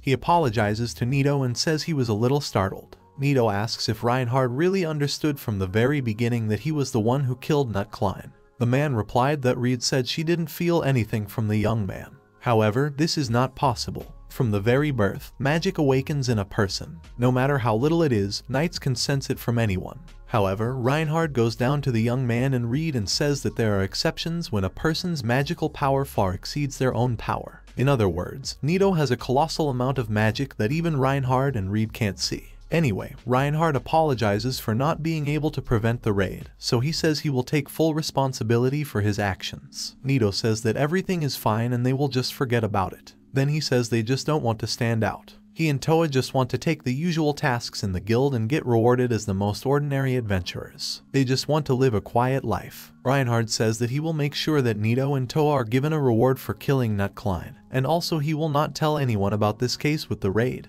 However, he still has to report to the king. Therefore, Reinhardt suggests playing it like Nito and Toa helped Shira in killing Nut Klein. He suggests that Nito move in this direction. The young man understands that Reinhardt can be trusted and says that such an arrangement would be great. Reinhardt then takes Reed, who is unconscious, and says it's time for them to leave. He asks for Masamune's name and apologizes for the inconvenience. Then he invites him to meet again sometime. After a while, Nito realizes that he did it after all. Even if the Toa held back throughout the fight, he ruined everything. Who would have thought that a simple blow from him could make so much noise? He hopes they won't be forced to fix the tiles. After a while, Daniel met Reinhardt and said that there had been so many reports about this old geezer today. Reinhardt asks him if he understood anything. Daniel says that this Nut Klein was quite strange, because he barely looked like himself when they found him, so it took them a while to return the monster to its original form. The really strange thing is that it was completely empty inside.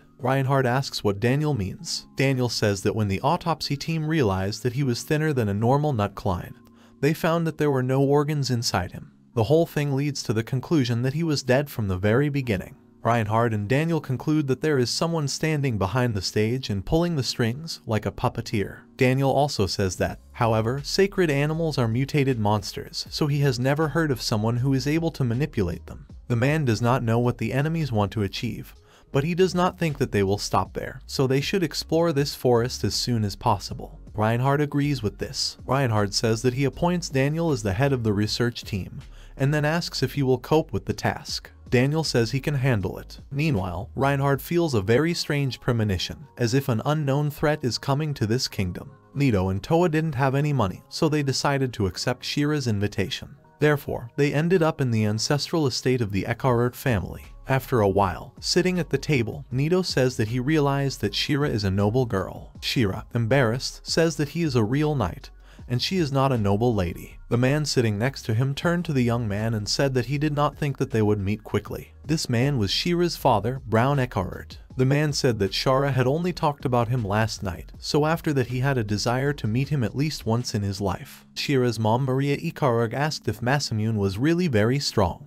She says she heard that a young man saved a boy from the village of Tanya. Nito turns around, and Shira suddenly turns away. The young man wonders if Shara knows how to keep her mouth shut at all. Suddenly the door opens and Hilda, Shira's sister, comes into the dining room. The girl notifies that she is at home. The girl's mother says that Nito and Toa are their guests, whom Shira brought as her friends. Hilda introduces herself, calling herself Shira's older sister, and says that she is very glad to meet you. Nito immediately blushes, but then notices the Toa's gaze on him. Hilda thanks Nito for helping Shira in the village of Tanya. She also says that today, it seems, the young man helped her out again. Nito is trying to figure out if the girl really means Nut Klein and how she knows this. Suddenly the young man remembers this girl, because it was she who was with Reinhardt when Nito and Toa were hiding from the scene of the murder of Nut Klein. Shara interrupts their conversation and says that her sister Hilda is also a royal white knight, just like herself. Nito will wonder if there is a possibility that all the royal white knights come from noble families, like the Exiled family. Nito says that both sisters serve the country and are part of the royal white knights. He didn't expect anything less. Hilda says that it so happened that the White King had a couple of empty seats. Nito says that he understood, and then asks if Shira and Hilda can be considered heroes. Hilda says that she, like Shara, studied fencing from a young age and became a knight of the kingdom. Only years later they were recognized and appointed White Royal Knights. However, the story of the commander of the White Knights is different from the story of Hilda and Shira. He was personally chosen by the White King at the age of only 12. Someone like Reinhard can be called talented, because he is a real genius. Then the girl smiles and says that Masamune is also in a completely different league.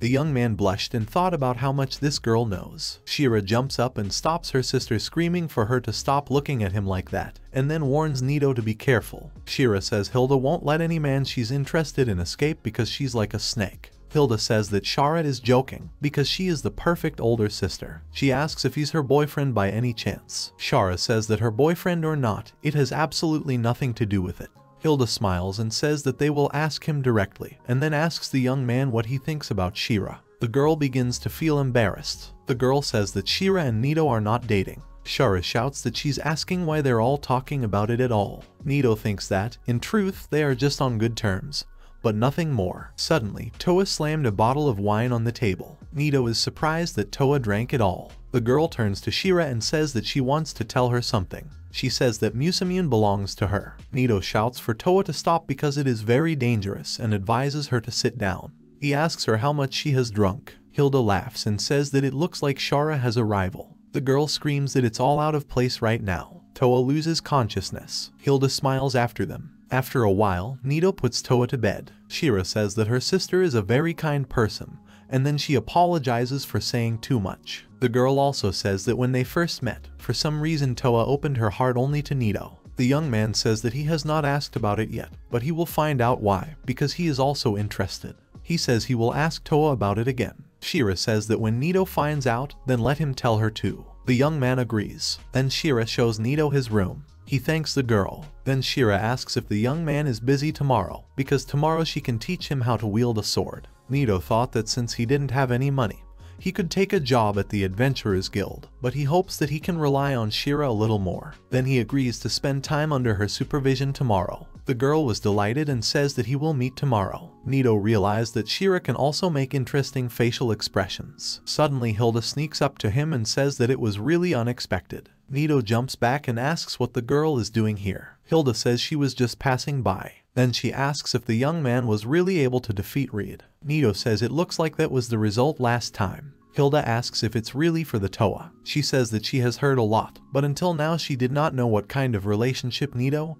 and Toa were in. But looking at her, it is easy to understand that the Toa is not indifferent to Nito, exactly the same as Nito is to the Toa. The young man begins to feel embarrassed and says that he does not think that everything is so obvious. Hilda asks how about taking Shira with you. The girl says that this is the first time when Shira shows at least some interest in a man and she brought a familiar person to the house for the first time. Hilda, with a sad expression on her face, says that Shara is as serious as ever and now everything is not as usual. Previously, she rarely let anyone near her and always stayed somewhere halfway along the way. So when Nito is about to leave the kingdom, why doesn't he take Shira with him? Ever since she was a child, she knew nothing but the way of the sword, and when Hilda realized this, Shara had already become a royal knight. However, it's so sad, because there are so many things in the world besides a simple sword. Nito says he doesn't mind, but what does Shira think about it? Hilda says the young man shouldn't be asking her now. He can ask her just before he leaves. In case of refusal, she asks to take her by force. Hilda says with a sad look that someday she will understand that it was better for her. Then they wish each other good night and disperse. The next morning Masamune opens his eyes and feels that something is moving nearby. He looks and sees their Toa, who wishes the young man good morning. The young man says good morning to the girl, and then asks her why she is in his room. The girl replies that she woke up, then there was no one around. The girl looks at the young man and asks if he really is against this. Masamune replies that he doesn't mind. Suddenly Shira bursts into the room to the young man and says that she heard him say something. Masamune wishes good morning to Shira with a scared face. The half-naked Toa wishes the girl the same. Shira says that Masamune is still a man, so there's nothing to be done, but she asks him to at least restrain himself a little here. Meanwhile, Hilda was standing outside the door, giggling. She showed the room to the lost Toa. After a while, Masamune learned fencing from Shira. The girl says it's too early, but why don't they take a break? The young man says it sounds great. Masamune thinks that the art of swordsmanship is quite difficult. He thought it was something he could handle quickly, but now he wonders if he can teach swordsmanship at all. He asks Shira when she started practicing with a sword. The girl starts counting and says that from about 3 years old. At that time, she was still using a wooden sword, but when her talent was noticed, everything changed. Then he turns to Toa and asks when she started practicing with a sword. The girl says she doesn't remember it, but it was about the same age as Shara. The girl says that one day she got lost in the woods near the castle and was attacked by Leo the wolf. Then her father saved the little Toa. After that, her sword and magic training began. Shara was very surprised and asked again if the girl was really talking about the same Leo wolf. Shara says she's never seen him. Leo the wolf is an S-rank monster. She asked if Toa's father was really able to defeat him. The girl says that everything is right, and then her father made a stuffed Leo wolf out of it. Masamune asks if S-rank is really stronger than Nut Klein. Shira, in fright, says that to say that he is stronger is to say nothing.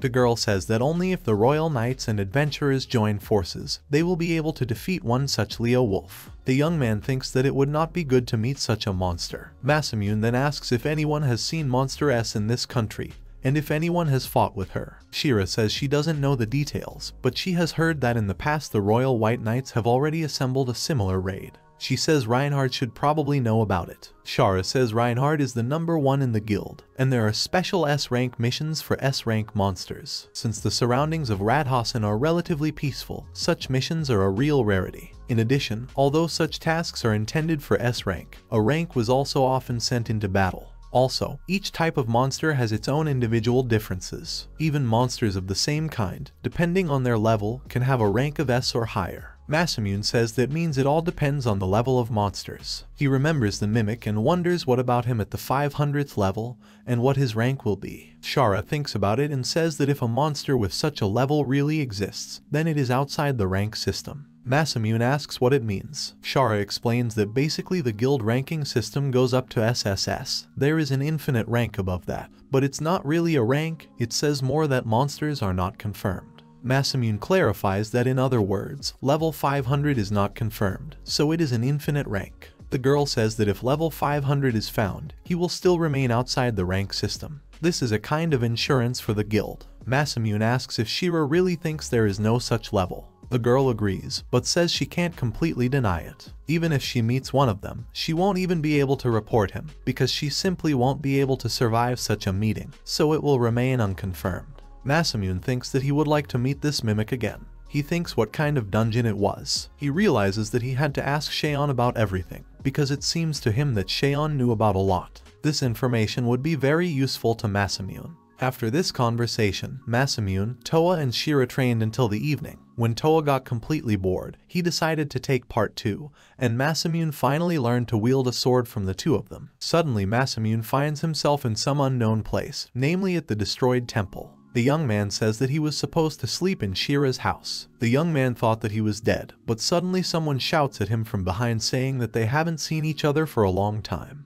The young man turns around and sees Cheon behind him. He asks why the man was here. Cheon calms Masamune down and asks him to walk with him for a while. They are going up to an unknown place. Suddenly the young man sees an unknown person in front of him. He says that the young man has finally come here. He turns around and says that, more precisely, he was the one who called him into this world. Masamune asks who this person is and if he is a friend of Cheon. The man says that Masamune probably just won't recognize him in this guise. He then reincarnates and asks if Masamune recognizes him now. The young man recognizes this voice. The young man recalls a case when he was asked to drink a bottle with a strange liquid in the dungeon when he just started his journey. Cheon asked permission to introduce his comrade, but he did not have time to say the name because the man said that he did not need to say anything other than that. Cheon says the man is right and apologizes for it. Masamune asks again if the man really won't introduce himself, and he doesn't even know where he is right now. He asks me to at least say something to him. The young man thinks it's just his intuition, but he thinks that this guy is the god of revenge. He remembers Cheon's reaction at the moment when he asked him about the god of revenge and realized that he was surprised because Masamune mentioned the name of his comrade. The god of revenge says that this place means nothing to Masamune, but for Cheon and the god of revenge, this place is a kind of prison. The god of revenge says that he can be sure that his real body is now on the back of the bed, and the fact that he summoned the young man to this place is something like his soul. He asks Masamune to think about it that way. Masamune asks what the god of revenge means. The man replies that the elixir that the young man drank, he also has an effect that can connect the god of revenge with the one who drinks it. He used this connection to summon the youth here. Masamune asks to wait a minute and asks first of all what kind of elixir it was. The god of revenge replies that this elixir was created based on his blood. It gives whoever drinks it one unique ability. Although, the ability it gives will be random, but it will always give an infinite level ability. In short, an unidentified skill. However, among these abilities, there are some that the young man cannot use. The god of revenge says that Masamune was very lucky, as he was able to get an ability strong enough to defeat even Cheon.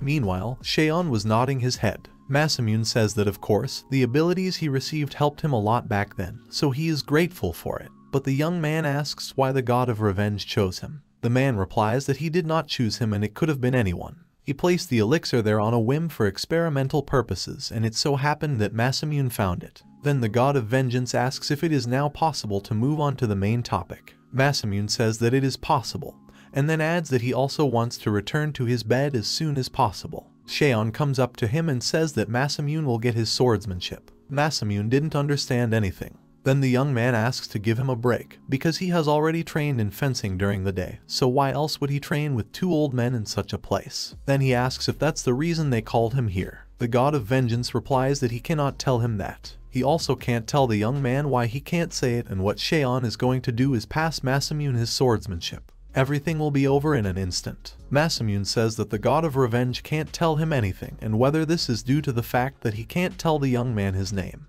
The god of revenge replies that he also cannot tell him his name. Masamune then turns to Cheon and asks why he is here and shouldn't he have died and what happened in the first place. The man replies that he can't say that either. Masamune reflects that the god of revenge and Cheon keep saying that they can't say anything, and they also mention that this place is a prison for them. The young man assumes that the two are somehow connected. Masamune says he understood everything and won't ask. Cheon apologizes to him. The god of revenge says that sooner or later the young man will get an answer, so there is no need to hurry. Then Cheon says that it's time to pass on his fencing skills to Masamune. As his friend had said, it would all be over in an instant. However, he warns that the young man will feel the same pain as when he drank the elixir. Cheon asks if this will suit the young man. He says everything should be normal because he's gotten stronger since then, so it won't hurt as much as when he drank the elixir. Cheon grabs Masamune's head with his huge hand. Masamune realized that something was wrong and asked what Cheon was doing to him. The man smiled and said that means the young man agrees. Before Masamune could answer anything, a lot of different swordsman's movements began to appear in his head. Unable to stand it, he fell to his knees, and then realized that the pain was gone. Cheon asked the young man how he was feeling. He replied that he had some memories. Cheon explained that there is a snake technique, the King of Beasts technique, Greyberg style Kenjutsu, Imperial style, Rinto, Basilisk technique, and many other techniques. Suddenly the young man notices that there is one technique, the name of which he does not know. Cheon says that this is his swordsmanship. Using all these styles of swordsmanship and his experience, he has created a skill that has no weaknesses. He says that Masamune will definitely need it in the future, but for now he should just take it all and say nothing.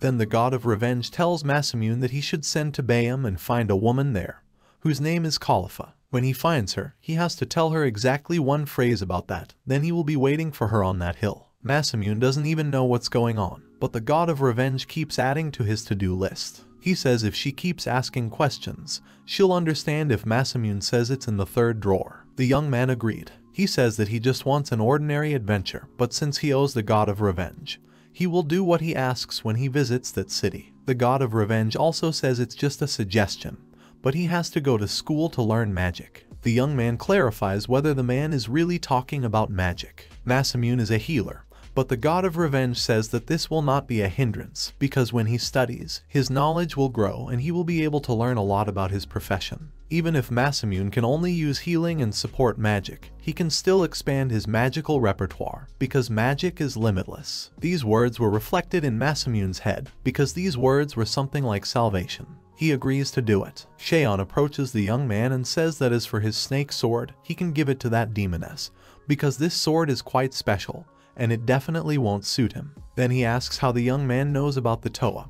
He even suggested that they were always watching him. Suddenly Masamune fell to the ground, and his strength began to disappear. His vision becomes blurry. The god of vengeance said it looked like time was up and they couldn't summon him here so many times. There is a possibility that this may be their last conversation, so he asks them to find them. At this time, in the royal capital of Rajasan, in the old town area, an unknown person was walking through the streets. A man was sitting at the table and said, "Did Madame Fran Borfrin come to him?" He also apologizes for making her come all this way. The woman thanks for the invitation and calls the name of the person sitting at the table, Gidesidor. The man says that Madame can just call him Guido. Madame Fran smiles and says that she and Yun have not seen each other for a long time. She wonders if the girl is doing well. Yuni replies that she has no problems. Madame Fran sits down and says that the girl responds coldly, as always, but that's what she likes about her. Then Madame Fran gets down to business and asks why she was invited here. Guido says there's a little problem. The spirit beast that Madame Fran sent was killed and became completely useless. Then the woman asks how many knights of the White King died, but Guido says that no one died in the fight with this beast. He bites his nail and says that the fact is that an unknown traveler intercepted the monster. By the time the White King's knights arrived, the beast's spirit was already covered in blood. Madame Fran asks if the spirit of the beast was really bloodied. She says it's a rather unusual expression. Guido says he had to pick up the corpse that the autopsy team took, so he puts out a small object and says he wants Madame to use her magic again to revive the two beasts. Madame says she understands what Guido is driving at and offers him to take the item she got. Guido examines a huge flask and asks what it is. Madame says that at the moment when she received an invitation from Guido, she foresaw what he might ask, so she provides her gift for him. The young man asks what is inside the flask, to which Madame Fran says that there is an army of monsters inside. Guido makes a smile from ear to ear and says that it's just wonderful. Madame Fran says she is glad that he liked her gift. She also clarifies that all monsters inside are of rank B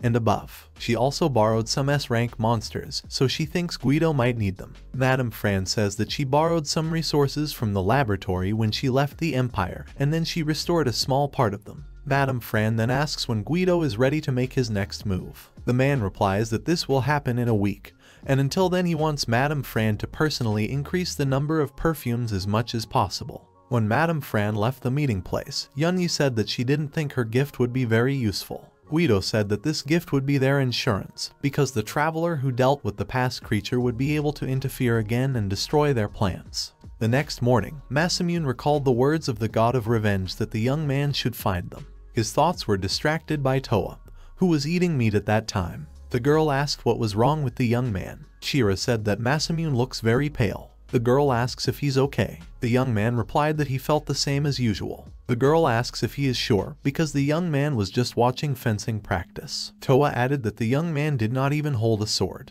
Then Shira suggested that Masamune might not like practicing anymore. The young man replied that training still brings him pleasure and he feels like he is growing. He says that today he just wants to explore the city. He asks the girls not to worry about it too much. The truth is, he couldn't stop thinking about what happened last night, because there was so much that he couldn't focus on anything else. However, when he watched the training god of Shira and Toa, he realized something. He saw their fight as if in slow motion, as if it was predictable. So what happened last night wasn't just a dream. If he had picked up a sword this morning, he would definitely have done differently than yesterday, so the girls would have started questioning him. Masamune is trying to figure out what excuse he should come up with to avoid training tomorrow. Suddenly his thoughts are interrupted by Toa, who points out the window and asks what it is. Outside the window, a huge man was walking down the street and pulling a small child who had ears and a tail like an animal. Shira apologizes for bothering them, but the girl asks to follow this man immediately. Most likely, this person is a dealer in prohibited goods. Meanwhile, the man brings this beastman and throws him to the ground. He says to take this girl to the cage immediately. The man who was next to him said that the beastman would be appreciated dearly. The man told the other to be careful and not to injure the goods. They put the beastman in a cage and tell her to obediently stay there and not make too much noise. The man licks the blade and tells the beastman that she probably doesn't want her ears crippled. Suddenly more people come up to her and say, looking at her, they have a good catch today. Another says that the race of white cats is a very unusual find. Another says that compared to the girl they had the other day, this new animal girl is much better. The man says that their boss is not here right now, so he asks the second one how about they play with her a little now. He says the boss won't notice even if they hurt her. Another man says it's a great idea, and his stress has accumulated over the past few days. The man opens the door and calls the animal girl to him. He tells her not to move, because everything will be over soon. The beastman began to struggle, but the man told her not to worry, because there was nothing to be afraid of. The second asks the man to hurry up, because the boss may return soon. Suddenly one of the men makes a choking sound, and then flew to the other end of the room, breaking the boxes standing there. Masamune shook off his hands. He says he thinks just fainting will be enough for them. The beastman with shining eyes looked at the young man who entered. He turns to her and asks if she is okay. He says he accidentally saw her being taken away here, so he came here to save her. He holds out his hand to her and tells her not to worry, because he won't hurt her, so he offers the girl to get her out of here. After a while, when Masamune and the girl went outside, they were met by Toa and Shira. The girls waved at him. The beast girl asked about Masamune, to which the young man replied that it was his name, and then he asked the girl's name. She said her name was Nemu. Shira came up to her and said that she was pleased to meet him, and then said that her name was Shira. The girl asked if Nemu knew where her home was, to which the baby replied that her home was where her sister was. Shira said that she understood everything and, as he thought, this house is a church. Toa asked about what Shira meant when talking about the church. The girl replied that in fact it is an orphanage. That is, a place where children are temporarily looked after. When she reached one of the shelters, Shira said that it looked like one of their children was there. Masamune inspects the building and thinks it looks more like an old mansion than a church. Nemu opens the door of the building and sees a maidservant there. She screams, calling her sister, and runs into the woman's arms. The girl begins to ask where she disappeared, because her sister was very worried. The girl apologizes and says that she was caught by a scary man, but then Masamune saved her. The sister looks at the people who have entered the church. After a while, sitting at the table and drinking tea, Shira told her sister about what had happened. The woman thanked them for saving him and said she didn't know how she should repay them. Shara told her sister not to worry about it, because they are happy as long as Nemu is fine. The woman says that sometimes she secretly went to her friends. The royal capital is relatively safe and people do not discriminate against beastmen. The woman thought there was nothing to worry about. She turned pale and said that she was mistaken in her guesses, to think that it had fallen into the hands of dealers in prohibited goods when it was supposedly forbidden. Masamune asks Shira about the ban. The girl said that she had omitted this explanation, but the buying and selling of slaves is prohibited in Rashosen and, of course, kidnapping too. However, this is also a fact, but some people are still doing similar things in hidden places. If the Toa had not noticed the abduction in time,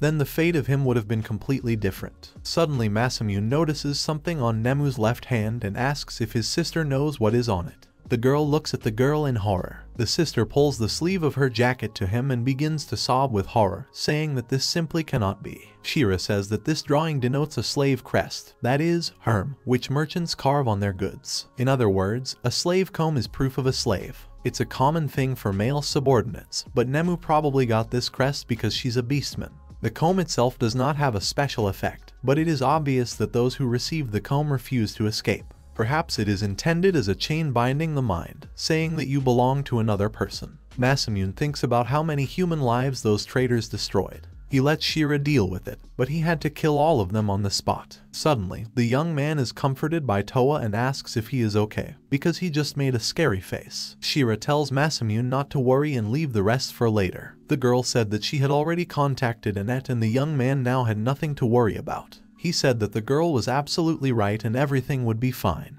After a while, Masamune and the girls were about to leave. His sister and he went out to check on them. Masamune sat down next to him and told her to be careful for now, and also that she should try not to go out alone anymore. He said goodbye to her, but promised to return tomorrow. Toa asked Masamune if he was really going to visit him again tomorrow, because he had mentioned at parting that he would return to her tomorrow. The young man smiled and said that she was playing with other children as if nothing had happened, so he is sure that when tomorrow comes, she will forget about him. However, the next morning, Nemu joyfully ran to Masamune and called him master. The young man asked why Nemu was here, to which the girl replied that she had come here to meet the master. Nemu asked Masamune, calling him master again, where they were going. The young man said that they were heading to the guild. Masamune is staying at Shira's house, but he can't keep going and living there, so he needs to earn some money. He shouted that, as expected from the master, he really is an adventurer. The girl says she will go too. Suddenly Masamune calls Toa. Toa and Shira stood with stone faces and looked at the young man. Toa asked him, saying that she suddenly wondered why Nemu called him master. Masamune started screaming for the girls to listen to him, because he didn't ask her to call herself that. Toa with a narrowed look asked if this was really the case. Then the girl turns to the animal girl and asks why she calls Masamune a master. The girl says that her mother taught her this word. A woman says that when someone saves your life, you should love that person for the rest of your days. Nemu says that the master saved her and therefore he is her master. Suddenly, a familiar merchant comes up to them and asks if these guys really know him. The animal girl begins to scream and joyfully says, introducing the merchant Masamune, that this young man is a master to him. The woman makes a very strange expression on her face. Masamune understands that this is becoming problematic. After a while, Masamune, Toa and Shira explained to the merchant what had happened to him. The woman examined her hand and said that she understood everything and it must have been very cruel. She pats him on the head and says that she is very glad that Masamune and the girls saved this baby. He often comes to play in this woman's store, so she is like her own daughter. The woman says that if it were possible, she would like to hit those who tried to harm him, but still she can't believe that the day of the send-off will come so soon. The woman tells Masamune that Nemu chose him as her master, so he should not let her down. If something happens to him, the woman will drop everything and come to beat the young man. Then a man comes into the shop. He said he was trying to find Shira. The girl recognized him as Edward. The girl says that she sees that the man still uses this appearance in public. The girl asks if the man is really worried about this. Edward replies that no one will even think that he is one of the Knights of the White King and, after all, this is a normal appearance. Then, taking the topic aside and looking at Masamune and Toa, Edward asks what kind of people are next to Shira. The girl introduces him to Masamune, Toa and Nemo. Edward asks if they really are the ones about whom there are so many rumors in the ranks of the White Knights. He takes off his hat and makes a bow apologizing for the late introduction. The man says his name is Edward Scotch and he is one of the Knights of the White King. The man also says that he is very glad to meet you. Shira then asks why the man was trying to find her. The man takes out a roll of paper and says that this is a message from Reinhard. Shira unwraps the package and can't believe her eyes. Edward says it's the king's request. A basilisk appeared in the Vic, and not only. Edward explains to Shara that the basilisk appeared in a barn belonging to Boreas, a friend of his majesty. Toa is interested in the basilisk. Nemu says she knows about basilisks too. The basilisk, according to him, is a huge snake. Shara asks why the order was given to her. Edward says he doesn't know that. He was only ordered to give her a written order. He is sure that his majesty has his own reasons for choosing Shira. Then he breaks into the conversation and asks Shira for a favor while they are here. The woman says that she needs basilisk tear glands and a bag of poison, as well as large fangs, because she doesn't have them either. The woman says she will be grateful if they collect them for her after they kill the basilisk. Masamune says that he will go with Shira on this task, and if a young man goes, then Toa is also with him. The girl asks if everything will be alright. The young man says it's time to repay her for letting them stay in her house. Toa also says that everything is fine. The woman offers to take him with her, but Masamune says that she is still a child. The girl starts crying and says that the master is really going to leave him. The young man crouches on one knee and says that they are going to fight an evil monster and asks if the girl understands this. Nemu says that she wants to be useful to the master. The woman tells the young man not to worry, because despite his appearance, Nemu is a healer and much stronger than Masamune. A young man thinks that he was recently caught by traitors. He looks at the sad eyes of the animal girl and says that he will allow her to do this only this time. After a while, Masamune's group rode in a wagon to complete tasks. Meanwhile, Shara was angry and said that the king was a real expatriate. The king sent her to get an ordinary basilisk, because he could have sent someone from the guild, not to mention that the petition came through the guild. The girl sees no reason to send her personally. Masamune told the girl to calm down and think about this assignment as a favor for Sharon. Masamune himself thinks why Shira cares so much about this. Suddenly Toa translated the topic and asked him what the animal girl could do. Can she use magic? The girl replies that she can't use magic, but she can make a cat's fist. Masamune wonders what it is. The girl is surprised that the young man does not know what it is. The girl gets up from her seat and says that she will explain to the master, saying that the cat's fist is, but before she can finish, she realizes that she herself does not know what it is. Nemu says that she only knows that this is the art of the beastmen, which was passed on to them, cats. Masamune wants to know more. Shira explains that the martial art of beastmen is something that beastmen specialize in well. She also clarifies that each kind of beastman has its own martial art. In his homeland, this martial art is called the cat's fist. Masamune understands that. It turns out, this is a military technique. Masamune then asks Nemu if she really doesn't know how to use magic. Nemu says that she does not know how to use magic, but Nemu is a sorceress. If she is taught magic, she will be able to use it. Shara is surprised by this, because if a human cat knows how to use magic, then this is a special class of cat people. The girl says that she has heard that this is an innate class, it belongs to the highest ranks. Masamune asks that if a beastman has an innate class, then there may be an unborn one. Shira says that in some classes the level increases with age. She says that she was an ordinary knight, and now she is an elite knight. The young man asks if he can really become a cleric after a healer. Shira apologizes and says it's impossible because clerics are an innate class. She says that the development paths of almost every class are already known, but as far as she knows, the healer class is not developing. Masamune understands that he will remain a healer forever. Nemu asks if her master is really a healer. The young man confirms this and says that this is why he uses only healing and supportive magic. Nemu raises his hand and says that the master should not be sad, because Nemu will protect the master, and the master saved him, so the master is not weak. Then Nemu asks when they will get to the Vic. Shira says she thinks it's tomorrow. Shira says she will have to spend the night in the wagon. Masamune realizes that the road is further than he thought. Vic turns out to be quite far away. Masamune asks if it's okay that they left the capital. Shara replies that everything is fine, because Edward will inform everyone upstairs. She also told Annette everything just in case. Masamune wonders when she made it. Yesterday he saw a girl talking to a ring. He asks if Shara's ring really allows her to communicate from a distance. The girl shows the ring and says that everything is exactly like that. Every royal white knight has such a ring. The young man says that he also has such a ring. He says he took it from someone, but didn't use it. It is very convenient in terms of the fact that you can contact others, regardless of the distance. Shira replies that her ring works in the kingdom, and Masamune's ring can work outside of it. The young man says that according to the words of the one who gave it, everything is exactly like that. The girl examines the ring and says that it is very expensive and probably made of the purest materials. Toa asks who gave this ring to Masamune. The young man says that he met this man briefly. He says that a man suddenly attacked him, and he responded in kind, so suddenly this man offered to become his comrade. The young man says that after seeing him, the aura of that person became aggressive, and when he thought it was over, his magic did not allow Masamune to escape. He also said that he was from some organization and invited me to join them, told me to think about the offer and gave me a ring. Shira said that it all sounds very suspicious, and then asked if this unknown person had said the name of the organization. Masamune thought for a while and said that the organization was called Dragon Heart. Shara shuddered and was very surprised. Shara asked if this unknown person really said that. Masamune asked her if she knew anything about this organization. The girl said she thought everyone knew about them. Dragonheart is known for preying on politicians. They killed many, those in power, guilty of theft, murder and the like. Most countries have put a considerable bounty on their heads. Masamune remembers that the stranger did mention something like that, for example, about the destruction of a rotten top or something. Shara said that they probably were. She told about the case that made the Dragonheart famous all over the world, occurred in the kingdom of Torrent. Queen Priva, the Lady of Torrent, committed mass genocide in pursuit of the idea of a beautiful kingdom.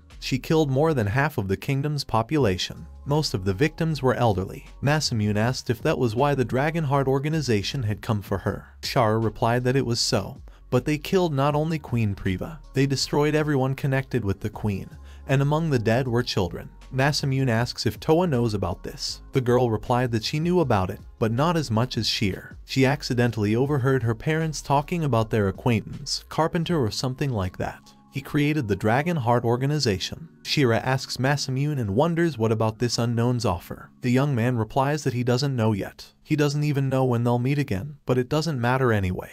It's useless to think about it until they see each other, because now they don't even know where this organization is. Still, it's very surprising to be invited by them. Masamune remembers that the three were going to visit Greyberk. He wonders what they're doing there right now. At this time, in the kingdom of Greyberk, near the border, the guards noticed 3 unknown people. They ordered them to stop and take off their hoods. These people were the 3 who met Masamune at the very beginning of his journey. They belong to the Dragonheart organization. Greyberk is a kingdom with a huge territory. There is a checkpoint at the gate to Greyberk and another one in front of the main gate to the castle grounds. There are also several villages outside the town, which is protected by the castle. There are several more checkpoints there, so it was considered impossible to enter the kingdom undetected. One of the strangers who defused the guards takes off his hood and addresses his comrade, saying that he was absolutely right that these gates are almost not guarded. Another says that few people are trying to pass through here, and if they are required, then most likely it will be merchants or travelers. The girl says that it's not enough to put only 2 guards here. The man replies that for sure everyone is busy fighting demons. However, last time there was more security. Having said that, behind the backs of the 3 strangers, the sound of horses' hooves was heard. In the end, they were cleverly taken into a ring and surrounded. Suddenly, a horse with a rider approaches the strangers. The rider said that the knights surrounding the trio had no chance and they had to retreat. This rider was an elderly man with a long beard. He said he would take care of the uninvited guests himself. One of the intruders addresses an elderly man and calls him grandfather. The man says that he and Alford have not seen each other for a long time. He also says he is glad to see him alive and well. However, he sees that the young man has decided to get mixed up with the villains standing nearby. His Highness will be saddened by this news. The young man asks the man to stop pretending, saying that he continues to pretend as always. The man says that it seems to him that Alford decided not to return home. He menacingly asks what business he may have in this city, because this country has no reason to contact him like that. A dark-haired young man steps forward and asks permission to introduce himself. His name is Zeke. In short, they were informed that heroes were being called in Greyberk. This is forbidden magic that requires great sacrifices. As far as the young man knows, there is no other way of summoning, except sacrifice. The man says that Zeke came here to get an answer to this question. He replies that he is not going to discuss it, so he just asks to answer his question. He says that this magic will cause wars. Before that happens, they will bring death to everyone involved, quickly and accurately. The man says that the young man expresses himself very straightforwardly. He also says not to be so impatient. Zeke says it's only a matter of time before it all spreads around the world. The consequences of the magic of summoning heroes are not so easy to hide. The man says that Zeke should see for himself. However, he did not say that he would let them pass. Zeke is sure that this means that the man will resist. He says that in this case the man will die here. He calls the man Albert Morlow. The man calls Zeke a brat and says that he knew about him from the very beginning. The young man asks his comrades to move away, because he will deal with it himself. Comrade Zeke asks him to be very careful, because despite the appearance of the man, he still has the class of a sage. Zeke tells the young man not to worry, because he will not give up his position in front of the great wizard known as the Magician of the Forest. The man says that he is very sorry, because the trio would have had a chance if they had attacked all 3 of them. Zeke says he'll do fine on his own.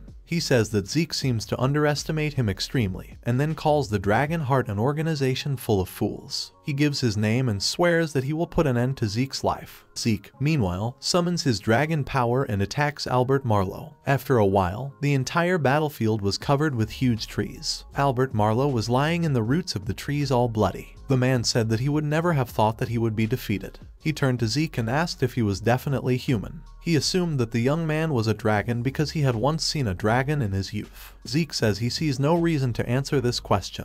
The man laughs and replies that the young man does not even have time to answer the dying old man. Zeke sits down next to him and asks him to ask again. He asks the man a question about whether the ritual of summoning heroes was really carried out in Greyberk. The man closes his eyes and says that the young man already knows the answer. He adds that there is no smoke without fire, but all evidence of the ritual has been destroyed, so Zeke will not be able to find anything. The man admits that they performed the summoning ritual a month ago, and during this time you can do a lot, so the traces of magic have long since dissipated. Zeke gets up and says that it doesn't matter, because Albert has just acknowledged the ritual of summoning heroes, so that's enough. The man says that what Zeke and his comrades are going to do is not called justice. It looks like a massacre for no reason. Zeke is offended by the words about justice. He says it's not a matter of justice or lynching. because it's not about whether they believe it or not. Albert then turns to Alford and asks him if this is really what he wanted. He asks if Alford feels anything inside himself, seeing a man in such a state, and then wonders where the good Alford has gone. The young man replies that there is no point in appealing to his feelings, because from the very beginning all people meant absolutely nothing to him, so he feels only disgust. He also adds that Albert and Greyberg not only started a war with demons, but also engaged in forbidden magic, sacrificing their subordinates. He also says that they are all just fools. He says with disgust that this country has come to an end. Albert replies that they are not stupid and that all people should do this, otherwise there is no point. Alford turns around, but in the wake says that maybe it's luck to die with such thoughts. He says that the conversation is over and then orders the man to die quickly. Albert laughs and says that to say such words to a dying old man is cruel. Lying on the roots of the trees, he finally says that he sees that Alford is no longer the prince he once knew. At this time, she ran to her master and said that everything looks just amazing. She was talking about the big market they're going through right now. Masamune and his group reached the Vic. He was amazed by a large number of people. Shara said that the city is called a shopping center, so there are probably bigger crowds here. Manhwa looks at the beautiful goods and tells Masamune that she really wants to buy these beautiful things. The young man replies that if they have already arrived at the Vic, then you can buy several goods. Shira suggests visiting the farm first, and she suggests conducting an excursion after they finish their work here. After a while, arriving at the farm, Toa noticed a strange animal. She said she didn't want to believe that this animal was called a Wallstein because it didn't look cute at all. Masamune tells the girl to hurry up and keep up. Finally they reached home. Shara knocked on the door, but no one answered her. Toa assumed that no one seemed to be at home. But suddenly she noticed a large bunch of people. A crowd of people stood at a huge barn and discussed something. Someone asked someone to give up, and someone said that they were scared every day. People stood and questioned one man. They said that according to the information, he should have gotten rid of someone long ago. Others said that you can't just give up and give up this place. Others asked him to sell his farm and live in silence. They questioned the owner of the farm named Borivik. The man in a panic asked the residents to wait a little longer because he sent a request to the guild in the capital. The woman shouted that Boreas was talking about it yesterday, so we can assume that they are not going to come here. The man replied that he was sure that help would come today. Masamune realized that these people are very cruel. Suddenly Shara screamed for them to stop and asked for a moment of attention. She said she was from the capital and had been sent to destroy the basilisk. The girl introduced herself that her name was Shira. Boreas Vic was formed by the fact that the girl is an adventurer. The man was happy and asked everyone to see that the adventurers from the guild had finally arrived here, so now they would be fine.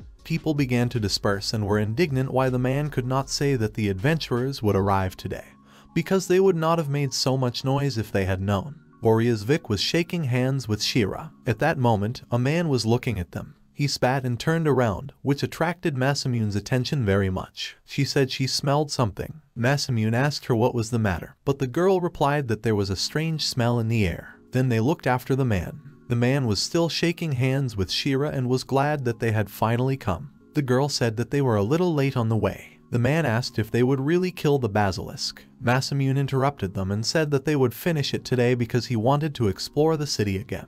The man asked the panicked young people to wait. He said he was very grateful to them, but the basilisk is a rank monster. He says he was also an adventurer once, but with all due respect he thinks they shouldn't be in such a hurry. Shira says that there is no need to worry, because she guarantees that everything will go smoothly, because Mr. Masamune is here. The young man thought that, of course, he was going to cope with this today, but Shara somehow relies too much on him, and after all, this task was entrusted to her. Plus, she also blabbed his name. Shira offers to inspect the barn, and then asks if it really belongs to Bori. The man gives a positive answer. Shira calls Masamune and gives him the keys to the barn. They approach the barn together with him, and the girl says that she did not imagine it. The baby says that the barn smells exactly the same. Masamune says that she is really talking about the smell of a basilisk. Nemu replies that it smelled exactly the same from a man in rich clothes who was here recently. Boreas sits down next to him and asks her if she is really talking about that man with a wart under his nose. The girl gives a positive answer. Masamune asks the man if he knows anything about this person.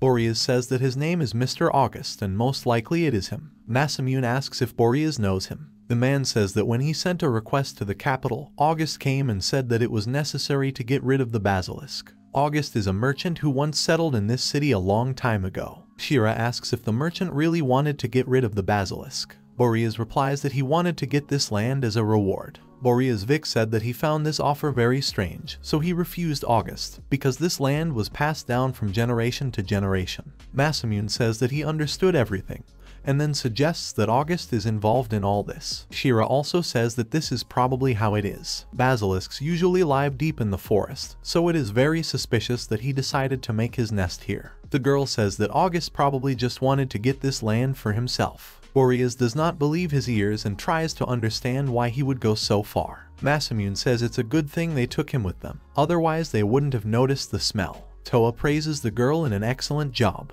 Masamune says that if that's the case, then it's better not to kill the basilisk, but just drive it out. Shara offers to simply stun him and take him to the forest until he wakes up. The young man sees this as a great idea. Masamune opens the lock and unlocks the door, but sees 3 huge basilisk heads inside. He locks the door and says there are 3 basilisks inside. Shira is surprised and says that the request mentioned only 1 basilisk. The man says that there was 1 basilisk there yesterday, but Shara is sure that there can't be 3 of them there overnight. The girl says that just a drop of basilisk venom is fatal and no one will want to take on a task with 3 basilisks if there is no high reward. She also says that the rank of the task would not have changed, but the reward is very strong. Boreas clasps his hands and asks the adventurers for forgiveness. He says there were 3 of them from the very beginning. Mr. August demanded to show what Boreas wrote in the assignment, so he had to lie. If people found out that there were 3 basilisks inside, they would go to extreme measures. The man also understands that the adventurers will not take up the murder of 3 basilisks, but he could not just sit idly by. Masamune asks Shira that if he cuts off their heads, will these monsters die? The girl gives a positive answer. The young man says that the plan is changing and they will kill all the basilisks. He also remembers that Sharon still needs the materials from the basilisks. Masamune says he can do it alone, but no one should approach the barn. Nemu started shouting that it was very dangerous, because the young man was just a healer. Masamune tells the girl not to worry, because he will finish them quickly. He thinks that since he needs materials, he cannot use decomposition, because there will simply be nothing left of the monsters, so he will have to use a sword. The young man enters the barn and is greeted by 3 huge basilisks. He remembers a technique with which he can kill 3 opponents at once. He finds the right technique. It is the speed of God using the style of the King of Beasts, that is, the sword of the abyss of the King of Beasts. In an instant, he cuts off the heads of 3 monsters and goes outside as if nothing had happened. In an instant, Nemu, Shira, Toa, and Borevik looked at him in dead silence. She was very happy with him and called the master amazing, because he really coped quickly. Masamune said that he and Shira needed to collect materials because Sharon needed tonsils, venom glands, and large fangs. The girl replies that she will start right away. Toa turns to Masamune and says that these basilisks were not dangerous. The young man asks what the Toa means, to which the girl replies that they were trained. Suddenly, the merchant August runs out to them and asks what they have done. He says the basilisks belong to the city. Boreas Vic asks if the merchant was really behind all this. Suddenly, a man appeared behind August. He asked which of these people was Boreas. He says his head will make a great pirouette when he blows it off with his sword. Then the man saw the corpses of 3 basilisks and asks why his pets are now lying dead. August points to Masamune's group and says that it was they who killed his basilisks. The man examines the whole group of people and points to the Toa, asking if she really killed his basilisks. Then he looks at Shira and says that her magic is also strong,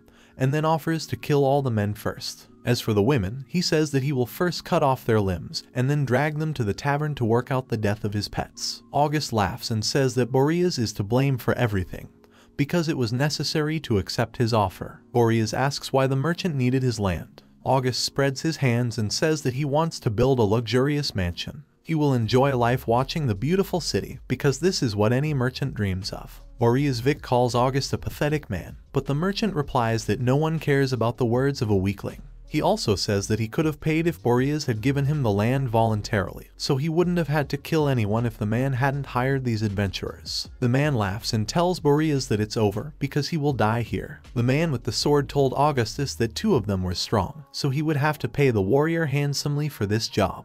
August says he wasn't going to cheat. He says he will pay twice as much if he kills them all, and if at least one remains alive, the man will be left without money. The mercenary asks who August takes him for, because his name is Gordon. The man comes up and asks who will be the first, so he asks everyone to decide for themselves. Toa comes forward and says that she will be the first. Gordon smiles and asks if the girl really wants to challenge him alone, so the second girl can join too. Shira comes forward and says she will join too. Masamune asks what the two of them are doing now. Together they say that Mr. Masamune should not interfere in this fight and stand behind them. The young man is surprised, and Gordon says that he does not like it. Gordon says he doesn't like it because he hates people like Masamune who hide behind women. He looks at him and wants to kill him first. Meanwhile, Toa and Shira have already attacked the man. However, he blocked their attack with his broadsword. The man said that the girls are very nimble, because, apparently, they want to play with him so much. In an instant, he pushes them away with his lunge. Masamune realizes that he is very strong.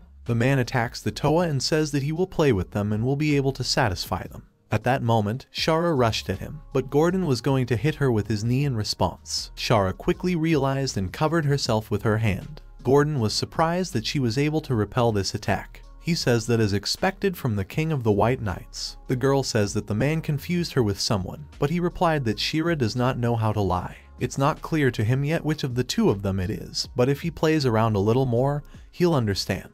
He tells the story of Borea's farm, saying that this land used to belong to King Arnold, the ruler of Rastosin. He's still a king, and he wouldn't send an ordinary adventurer here because his friend Borea's Vic is in trouble. Shira gets into a fighting stance and says that this is just a meaningless assumption. She attacks him, but the man evades. Gordon tisks and tells the girl that she doesn't know how to lie at all. He attacks her. Shara manages to crouch down, and then makes a multi-point lunge, but Gordon blocks them with his sword. Then he says that he knew that Shira was the King of the White Knights. Shira jumps back and tells the girl about a great job. August looks at the man. He is all toasted holding onto his sword, and then with the roar of a real beast activates his berserker ability. Shara notices the magic of darkness in this spell. Masamune understands that the girl is scared and it can be assumed that Gordon used some kind of forbidden magic. Gordon says that the White King probably knows how dangerous this magic is. It was the first time he was beaten like that, but now it's over. He reincarnates and says that he is now invincible. Masamune stands aside and says that this form looks dangerous. Gordon starts shouting at Masamune to shut up and not dare to get in, because he will play with the girls first. Shira rushes forward, but Toa shouts at her to stop, but Shira did not listen to her and attacked the monster. But her rapier broke on Gordon's armor. The man says that he is very sorry, and then hits the girl with his fist and she flies into a tree and crashes into him. He approaches her and says that, apparently, she does not understand what kind of magic it is. Right now, her physical and magical attacks are nothing to him. He swings to hit the girl, but Toa appears from behind and uses lightning speed. Toa's eyes light up from lightning. The man turns around, but the girl uses the thunderstorm sword and cuts Gordon in the image of a berserker. The man says that this is simply impossible, and Shara looks at it all in shock. A man falls to the ground with a cut body part. Toa gives her hand to Shira and asks if she is safe. Shira says that Toa saved her and then thanks her for always covering for them. Suddenly Gordon stands behind the girl. No one understands how he can still stand on his feet. Gordon repeats that he said he was invincible now. He uses true resurrection magic. The man uses the cursed great spear. Toa rushed to cover Shira, but in an instant Masamune appeared in front of the girls and used his spell. August looked around and tried to figure out what had happened. Suddenly Gordon's hand falls at his feet. Masamune asks if he really wants the same. Masamune asks Boreas what they should do with August. The man immediately rushed to Boreas and began to beg him to let him go. He swears he won't cause him any more problems. Boreas replied that this land had been passed down from generation to generation and he would not give it to someone who acts only for his own selfish purposes. If Augustus promises never to appear on this earth again, then he will spare his life. August makes a promise and asks for forgiveness. After a while, Boreas says that he has collected the materials. Shira thanks the man. Boreas replies that he doesn't need thanks because he didn't do anything special. The man also says that, unfortunately, he will not be able to pay more than the amount stated in the order, but he can give something else. Imiditson gives the bag and asks if they will take it in return. Bori says that the bag contains the meat of the steins he grows, as well as other high-quality materials from the Javashteens. He asks you to accept all this. Boreas apologizes and asks for forgiveness, but that's all he can offer. Masamune looks at the joyful girls and tells the man not to worry, because this is a very good reward. Borivik says that they all defended this ranch today, so he will forever be grateful to them. He thanks them again from the bottom of his heart. Walking along the road, Shira asks Masamune if he really mastered the sword, because when she taught him fencing, the young man could not do anything. But when it came to the basilisk, Masamune quickly defeated him. Masamune understands that he got this skill after that day. However, he says that it is difficult to explain. Shira says she believes the young man. She also says that the young man clearly attracts trouble. Masamune apologizes for this. Then they are going to shop in the city, so they go shopping. After a while, Masamune's group was at the local huge market. Masamune noticed how Toa was carrying a bag of meat. He pointed out to her that she was looking at this meat with a very hungry look. Toa replied that there was nothing like that and that, on the contrary, Nemu was behaving strangely. Masamune asks her not to talk into his ears, because he's alright. Toa said that Nemu is in that direction. Masamune asked the girl if she liked anything. Nemu says the necklaces are very beautiful. The merchant asks if she liked these necklaces. The girl says she liked them. The man replies that the girl has a good eye. These necklaces contain a crystal stone from Polstera. Masamune picks up the necklace and examines it. The man says that now the Polstera country no longer exists, but they can buy these necklaces because they won't regret it. Shira says that crystal stones from Polstera are very famous. Initially it is blue, but over time it changes its color depending on the magical power of the owner. The merchant says that the frequency of the color depends on the quality of the magic power of the owner. Every time he impatiently wants to see what color this stone will become. There are rumors among merchants that with the help of this stone you can find a great magician. Masamune wonders if he should buy this necklace as a souvenir. He asks how much these necklaces cost. The merchant replies that one is worth 3,000, then Masamune asks for 3. After a while, he puts one necklace on his neck. The girl thanks the young man. Masamune asks her not to lose the necklace. The girl replies that she will treasure it. Then Toa comes up to them and asks Masamune to put her necklace on her too. The young man blushed, but still put the necklace on Toa. The girl raises her face and thanks the young man. Suddenly Masamune flashes and blushes all over. Shara also blushed and closed her eyes. Masamune, in a panic, offers to help Shira put on the necklace too. The girl says she can do it herself. After a while, Masamune notices the sign of a liquor store. Shira says it looks like an alcohol store. They decide to go inside. He squints at the fact that there is a strong smell of alcohol inside.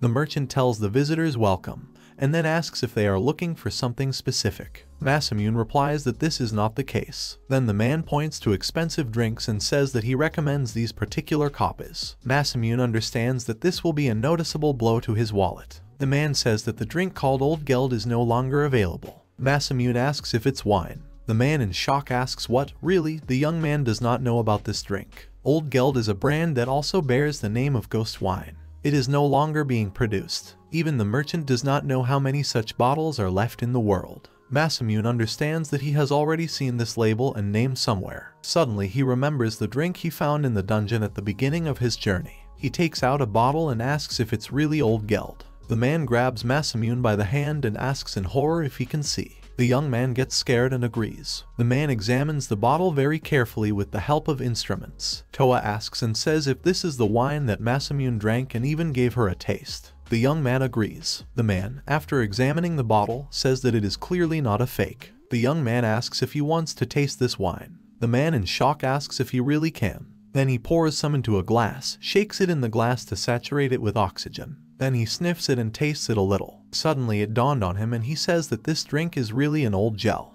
The man says that as a child he tried the old gel in his father's office and was very surprised. It was a long time ago, but he never forgot this taste. He looks at the bottle and says that without a doubt, this is a real original Old Geld. The man asked Masamune where he got it. The young man replies that he got it in the dungeon. The man thought about it, and then clenched his hand into a fist and asked if Masamune would be able to give him this drink. The man says that of course he is not asking for it for free. He is ready to pay for it as much as he wants. Then he asks how about 10 million. The man takes out his most expensive product and says that Masamune can also take it. He says that the young man can take everything that is in this store. Masamune asks the man to wait a bit. Masamune says it's too much for one bottle. The man shouts that this is not enough. He has been in this business for a long time, so he will speak frankly with him. It was rumored that such a wine no longer exists. Any connoisseur of alcohol would like to try it. It can be estimated at 100 million, and the aristocrats will give 1 billion.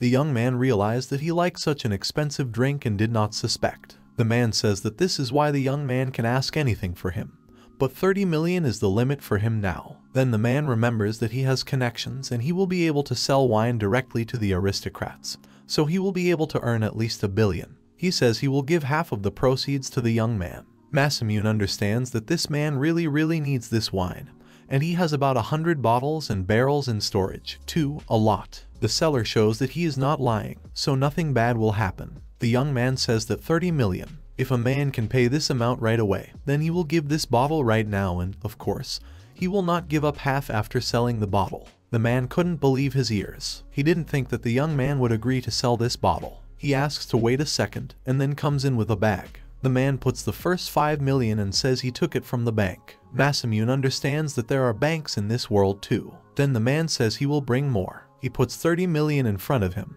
and then, after receiving a bottle with an expensive drink, begins to cry with happiness. Shira is surprised, looking at the money, that Masamune turns out to have had an old geld. The young man asks the girl if she really knows about this drink too. The girl says that her father is the owner of Budo Vineyards. A male merchant asks Shiru if they come from the Ekarat family. The girl says that she is the daughter of Brown Ekarat. As a child, she was often told that Old Gelt was the best wine in the world. The man says that this is absolutely true. Then he tells Masamune that he will definitely return with the proceeds. He puts the bottle in the drawer and asks what the young man is going to do now. Masamune remembers that Shira's rapier broke. The girl says she is ashamed of it. This rapier is given to every knight of the White King, so in other words, it was forged especially for her, so who knows how much she will have to pay for a new one. The young man offers to buy the girl a new weapon right now. Shira says she won't be able to repay the debt. The young man asks her not to worry, and then says that he will buy new clothes for Toa and him. Toa asks about clothes, to which the young man replies that a girl cannot wear the same outfit every day. The male salesman said that he knows a suitable store, so he tells them that he will see the guys off. Masamune thanks the man. Shira remembers Mr. Masamune's sword and calls it very strange. The young man takes it out and says that it is called a snake blade and he also got it from the dungeon.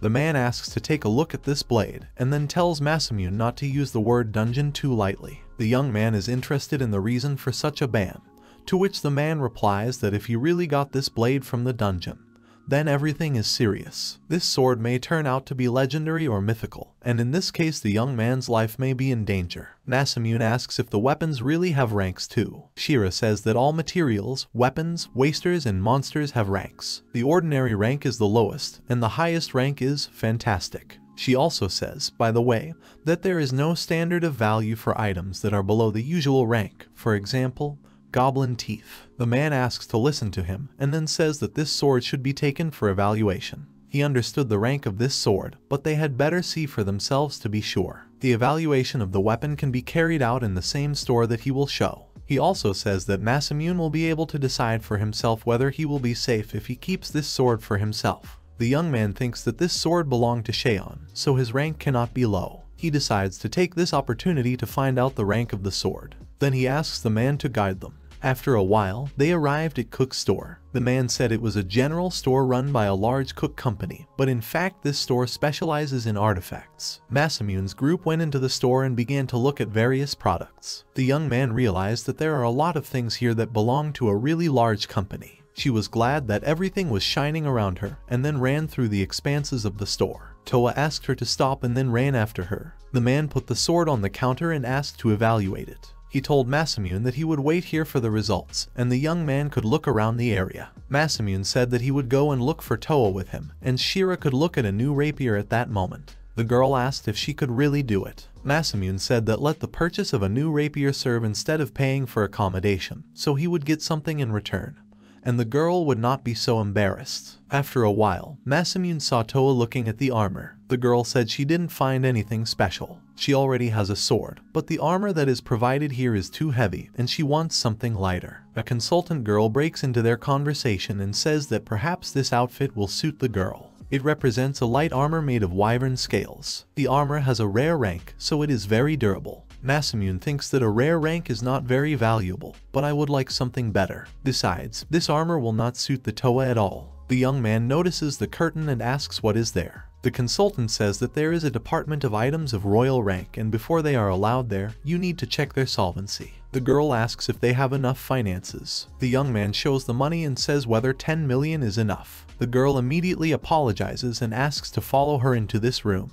The young man understands from her reaction that the royal rank is not so expensive. Going inside, Masamune realizes that the atmosphere in this place is completely different. Toa asks the young man if he really wants to spend all 10 million. She says that there is no need to spend so much, even if it is a royal rank. The young man says that there should be armor of the highest quality. He doesn't know how much it really should cost, so he may not spend it all, so he suggests looking around first. The consultant says it's the Guardian's Hagoromo. It was created by a senior alchemist from cloth and materials of royal rank. It is very durable and elastic, first of all, lightweight. Toa asked what the young man thought. He said it kind of fits. This will suit a girl much better than heavy armor. They decide to take this thing. Masamune asks the price and they tell him the figure of 1.5 million. Toa asks the young man if he is sure. Masamune replies that there is no problem and they will buy it. Toa is taken away to try on the armor, and Masamune noticed Nemu, who was looking at the showcases. The girl said that there are a lot of things around that she can't choose. Masamune asks the consultant and asks if they have a reservation for the child. He is shown a mithril t-shirt and told that it can be worn under a different armor. This thing is the work of an elven master seamstress, so it is expensive, 2 million. It has been improved with the help of magic and changes size to suit its owner. The young man asks what rank this thing has. He is told that the t-shirt has a royal rank. Masamune tells him that this t-shirt can be worn under clothes and it will protect her. The girl says that the armor is very expensive. Masamune replies that it's a small price to pay to protect him. The girl screamed that she understood and then happily thanked the young man. Masamune told her to change and try on a t-shirt. Then Toa came out to Masamune with a new thing. The young man was amazed by her beauty. The girl asked the young man's opinion. The young man, embarrassed, said that this outfit really suits Toa. He asked where her new clothes came from, to which the girl replied that the consultant had picked up new clothes and said that it was very becoming to her. Then he came out to Masamune and said that she had changed her clothes. The girl was wearing a different jacket. Masamune asked where she got these clothes from, to which the girl replied that a consultant picked them up for her. Nemu noted that there is an ear compartment in the hood. Then a man came out and said that they were made specifically for the girl's appearance, so she can hear perfectly even with a hood. Masamune noted the unusual service. Meanwhile, Shara was looking at a beautiful rapier with a snowflake next to the hilt. Masamune suddenly approached her and asked if Shira liked this rapier. The girl said that she did not like her at all, to which the young man thought that it was very easy to understand what was on the mind of this girl. The consultant said that this rapier, made of unicorn horn, is from the Arda Mountains. The young man asked about these mountains. The girl said that the Arda Mountains are a mountain range in Modern with a height of 10,000 meters. Modern is a cold land where snow has been lying for hundreds of years. Most of the monsters don't even approach there because of the cold. They say that unicorns live in these mountains. The magical power of ice accumulates in the body of this unicorn, and the horn has the largest accumulation. Unicorns living in such harsh conditions have a high rank, so it is obvious that the rank of materials from them is also high. Masamune asks if they are really being hunted right in the mountains. The girl replies that occasionally unicorns descend to the foot of the mountains. Of course, this rapier was forged by the best blacksmiths, so its price is 5 million. From this figure, sweat appeared on Shira's face. Masamune asked Shira if the girl was using ice magic. If so, this rapier will suit her perfectly. The girl agreed, but said that this weapon is too expensive. She's not an experienced knight yet, so it's worth finding something cheaper. Masamune then asks if he should buy it for himself. Shara says it's obviously the most beautiful rapier. The shine of the blade, the design of the guard and the handle, everything in it is fine. In addition, it contains ice magic, so it is an ideal weapon. After listening to her, he says that he will take her to Sheer, and then gives 5 million to the consultant. The girl screamed and said that it was not necessary to do so, because she did not deserve such an expensive gift. The young man smiles and says that it's too late to dissuade him, because he has already bought a rapier. Then he gives it to the girl. The girl hugs the blade and thanks Masamune, saying that now it will be her most expensive blade. After a while, the man from the wine shop gives the snake blade to Masamune. The young man asks how the assessment went. The man replied that he was told that they could not determine the value of this sword. Shara assumed that in this case, the blade has a legendary rank. The man replied that it was impossible because the seller said that they could determine the legendary rank. This means that the blade has an approximately mythical rank. Shara said it was the first time she had seen such a thing. The man replied that too. Masamune asks if this blade is really a rarity. The man replies that, firstly, no one has seen things of mythical rank or higher for a long time. Without exaggeration, it was believed that they did not exist at all. However, in the ranking system they are at the same time. The existence of equipment of this rank is only a theory, as with monsters of immortal rank. The seller claimed that he had successfully measured, but he could not determine the rank of the item above the legendary, so do not believe his words. Masamune thinks that if this blade used to belong to Shaon, then he expected the rank to be high, but still not that high. The young man remembered Shaon's words when he said that the young man should give this snake sword to the demon girl, because it is special, and it may not suit the young man. He tells Toa to listen to her and asks if she would mind fighting with this sword. The girl takes it and says that it is very valuable and perhaps it would be better to keep it with her. Masamune says that this sword will obviously not suit him. He tells her to judge for herself. He, as a healer, cannot use this sword, so it suits the Toa better. The girl examines the blade and says that they will exchange swords. The man says that the young man is very strange, because he just gives valuable things to other people. Masamune says he doesn't need this treasure. The man sighs and says that either the young man is too generous or too stupid, and Masamune replies that he is an ordinary person. He thinks that maybe he has changed a little after all, because he used to be alone.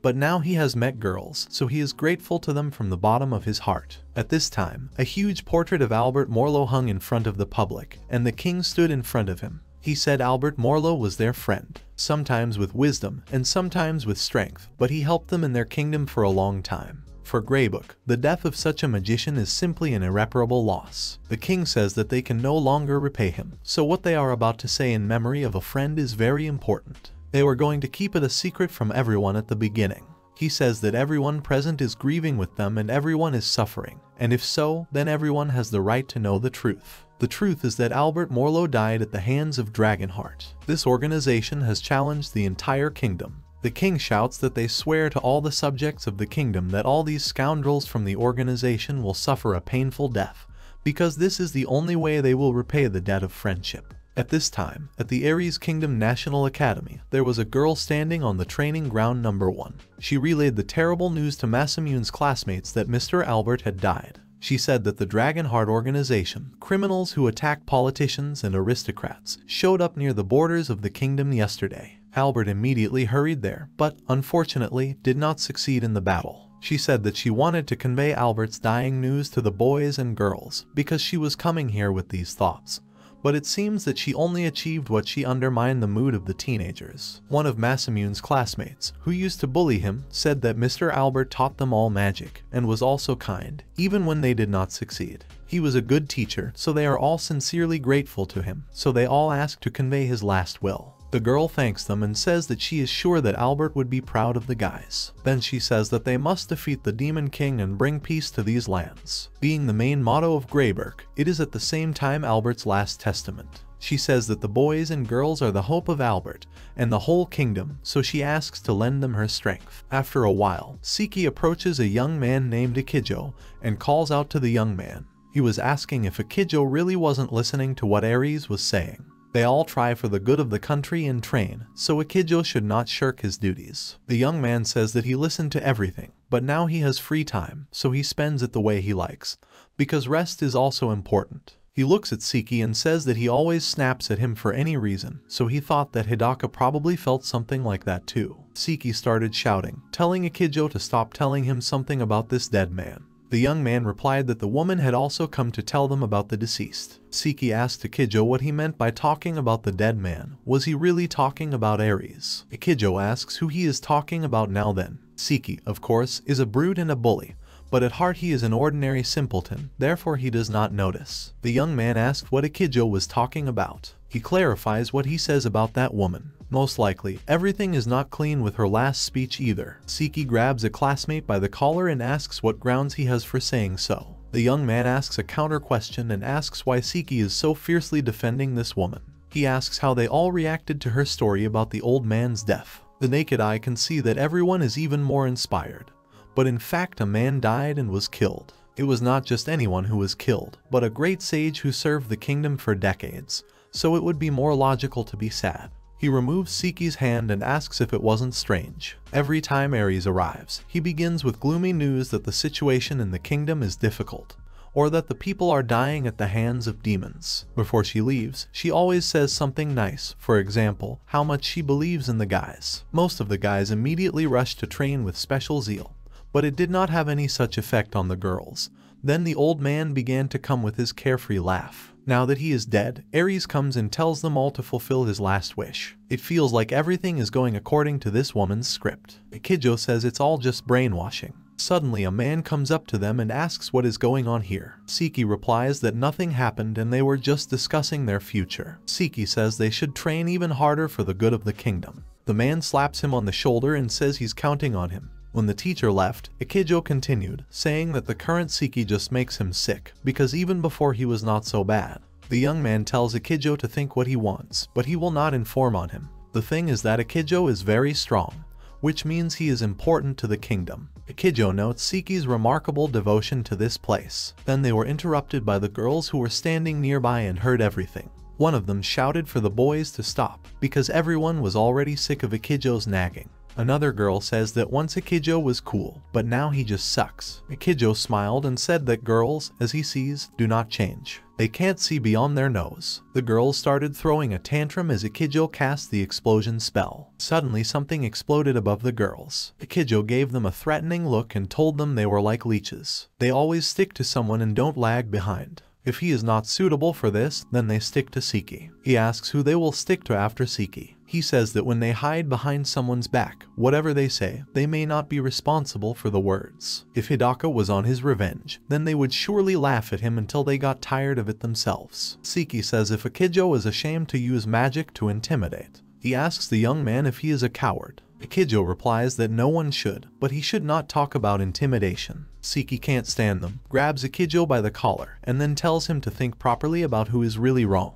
After a while, Ikijo was left alone. He was sitting next to a tree and thought that maybe they had all forgotten something. When Hidaka was exiled, everyone had to see Aries' real face. Condemning him to death, she laughed heartily with that terrible face. She just can't be a good person. He believes that after all, they are just pawns for these people. If they are deemed useless, they will simply be thrown out like Hidaku, but it is likely that they will simply be killed altogether. Ikijo doesn't understand why no one notices this. He remembers Masamune's face and asks if he is still alive somewhere out there. After a while, Masamune and the girls arrived in Radhausen. They immediately went to Sharon's shop and gave her the materials from the basilisk bodies. The woman was surprised that they managed to catch as many as 3 basilisks, because one is very difficult to cope with, and there are as many as 3. The woman turned to him and asked if anything had happened to her, but the girl replied that she was fine. The girl remembered Masamune's words. The young man asked her not to tell anyone that he killed the basilisks. The girl understands that Sharon is also not allowed to say this,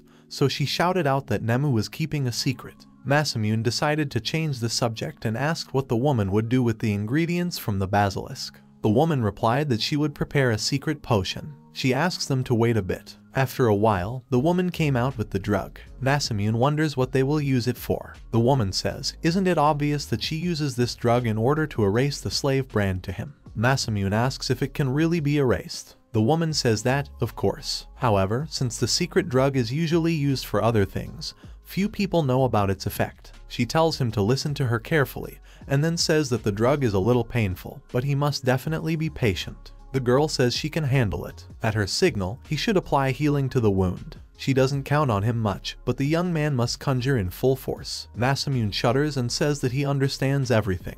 The woman drips a little on the girl's hand, and she starts screaming in pain. Sharon says it won't be for long, so the girl has to be patient. She starts pouring the potion on the girl's hand, and then shouts to Masamune that it's his turn to apply healing magic. The young man used healing and the burn on his hand disappeared. The girl was exhausted, so Masamune used magic to remove the effects. Then he leans over to her and asks if she's okay. The girl says she has no pain or dizziness, so she is fine. They pay attention to her elbow and see that everything is wiped clean there. Shara says it's amazing because it's a secret medicine made from basilisk fangs. She only knew that it strengthens the body. Sharon says that it is usually used as a strengthening potion. However, if you slightly increase the proportion of poison when mixing, then you can achieve this effect. The poison corrodes the skin and causes acute pain. In addition, if you make a mistake with the proportion of poison, then the skin can become petrified, so you need to be very careful. Just for insurance, if something goes wrong, then you need to apply healing. And also for additional insurance, she added an ingredient that neutralizes petrification. Masamune sees the very soft skin of him. Sharon turns to Masamune and says that he turns out to be very calm. She had never seen healing magic work so quickly before, not to mention the fact that the young man was able to use the removal of effects. She didn't even know that this spell could relieve fatigue. Masamune doesn't look like he's capable of such a thing. Shira says it's also the first time she's seen this. It turns out that the young man not only studied the assignment of the attribute. The young man asked if it wasn't normal for a healer to be able to do this. Sharon says that where has it been seen that healers can use so many spells? Most healers can only use the healing spell available from the beginning, although even it is not nearly as effective as a similar spell from the priests. Even more experienced healers only have a kinship with attribute assignment, and even this is already very rare. If a healer tries to learn new spells, he will only become a target for ridicule. Even if you give it all your strength, at best you will master healing and attribute assignment. That is why everyone considers and calls healers the weakest class. Masamune remembers Eri's face when she said those words. Sharon says it looks like Masamune is different. She asks if he knows any other spells. The young man says that, in principle, he can increase the attack and defense of allies. Sharon and Shara are very surprised by this. The girl asks if the spell Masamune is talking about is called the Aura of Hatred. The young man gives a positive answer. Sharon says that this magic belongs to a high level. She had never even heard of such healers. The young man asks what it is even though it is not attacking magic, but it still has a high level. Sharon replies that the gain from this spell is on a completely different level. In addition, since few people can use it, the value of such magic is higher. Masamune smiles and thinks that, of course, he still has the weakest class, but with high-level magic, he still seems to feel better. After a while, in the Adventurers Guild, the receptionist announced that the successful completion of the Basilisk neutralization mission was counted. She says she is also honored to announce that Mr. Nito has been promoted to the rank of B. She asks to accept her congratulations. Then the girl says that Mrs. Todorica has been promoted to the rank of S. Masamune asks her to wait and says that it must be some kind of mistake. He asks how he can get a B rank if only a few days ago he was an F rank, and a C rank Toa too. The girl says that there can be no mistake, because that was the decision of the head of the guild. Masamune turns to Shira and asks if this is really how they are promoted here. The girl says that it usually takes at least a year to move even to the next rank. In most cases, it's more like a few years. The higher the rank, the more difficult it becomes to get it. Masamune thinks that it would take at least 4 years to get from F rank to B rank, and he hasn't been here for a month yet. Shira says that she herself does not have complete information, but if Masamune wants, she can contact the head of the guild. The young man refuses and says that everything is fine. Then the receptionist turns to Shira and says that an award has been prepared, which she did not have time to receive earlier. She is asked to get acquainted, sign in the right place. Masamune realized that they were talking about a reward for Klein's nut. He even suggests that his promotion may also be related to this story. No other options come to his mind. However, he remembers that he registered with the guild as Nito, and Reinhardt should know him under the name Masamune. But on the other hand, Hilda knows that Nito is Masamune. The young man understands that he is in trouble. It seems that now at least the guild and the White Royal Knights know that Nito and Masamune are the same person. If this goes on, then there will soon be no sense in the pseudonym at all. Suddenly, the young man's thoughts are interrupted by a man. Masamune turns around and sees a familiar man who shouts that the young man is taking assignments here again. He asks if he really hasn't realized his uselessness yet. Shira says that Annette has just contacted her and told her that the girl is being called to the headquarters. The young man said that Shira could go, because it would be all right here. They say goodbye to each other. The man starts screaming from being ignored again. He claims that he will not tolerate ridicule from garbage, which is only good for beating goblins. Nemu interrupts him and says that this man is evil and orders him to leave his master alone. The man asks what kind of little girl she is, and then tells the young man that he is with a new girl every time. He even says that for sure he does everything with her and does not disdain. The man apologizes to her and says that he has business with this healer. Suddenly, Nemu becomes enraged and, jumping up, uses the cat food skill, hitting the man. He flies to the other end of the guild. He says that he is a mean person who mocks the master, so let him taste the cat's fist. Witnesses called the man Eggy and said that he does not know how to drink at all. Masamune realized that this blow was the same cat's fist that Nemu was talking about. It's just like Sharon said. Nemu is much stronger than any healer. Masamune asks why Nemu didn't use the cat's fist when she was captured by traffickers of illegal substances. The girl replies that she did not control herself then. Toa says that, probably, she was given a breath of Manitabi or something similar. She also says that they had a maid from the cat race in the castle, and Toa heard that they get drunk from Manitabi. However, when they grow up, the effect becomes weaker and there are special trainings that allow them to better cope with the smell. Masamune asks if he had such training.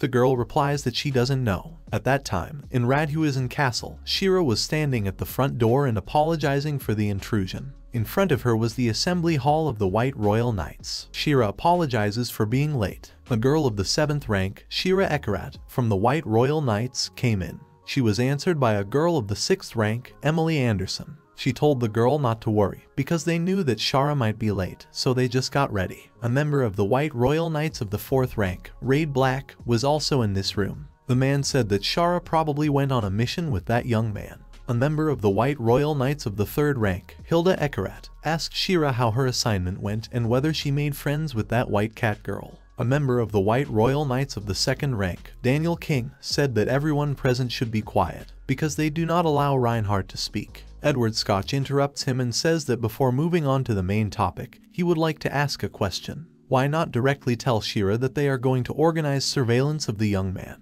It would be wrong to hide it. Shara is surprised. Daniel King says that this decision was made by His Majesty, and to check Masamune's motives, to begin with, he and Shira were sent to the Vic. The commander of the White Royal Knights of the 1st rank, Reinhard Rickman, says that the king knew from the very beginning what was going on there and therefore gave this task to Shira.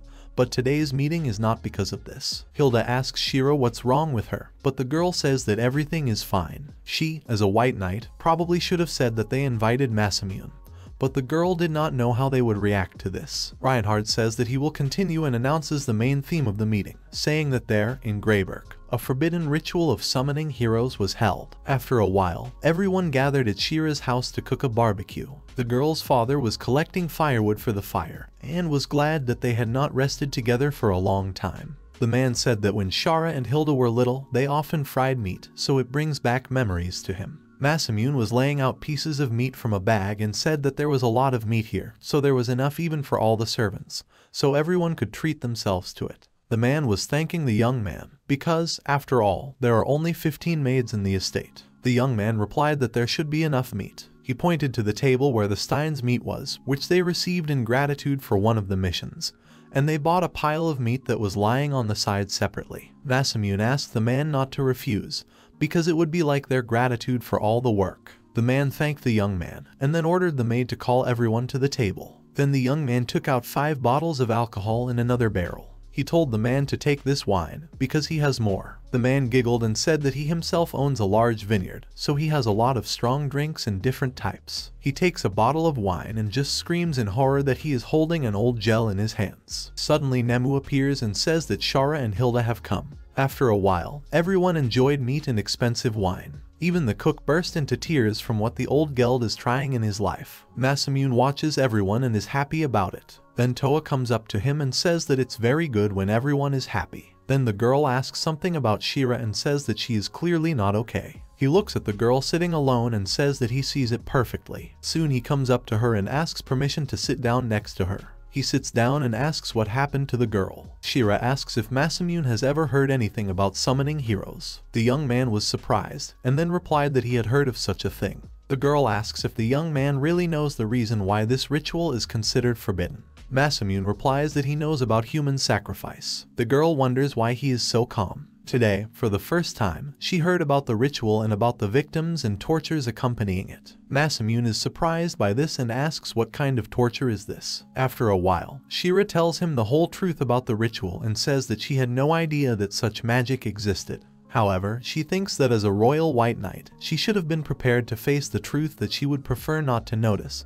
But now magic scares her a little. The young man asks if this is not normal. Not all magic is associated with victims. He doesn't think Shara should worry about it. There will always be enough good and terrible people. There will always be both protective magic and forbidden magic. He thinks it all depends on the person using this magic. And if it's still hard for a girl, then he will always listen to her, just like now. He also says that Shira has Toa, Nemu and Hilda, so Shira should talk until she feels better, and the young man will be there. The girl can't stand it and hugs the young man. She asks to be called simply Shira and not to use any more formalities, because they are close friends.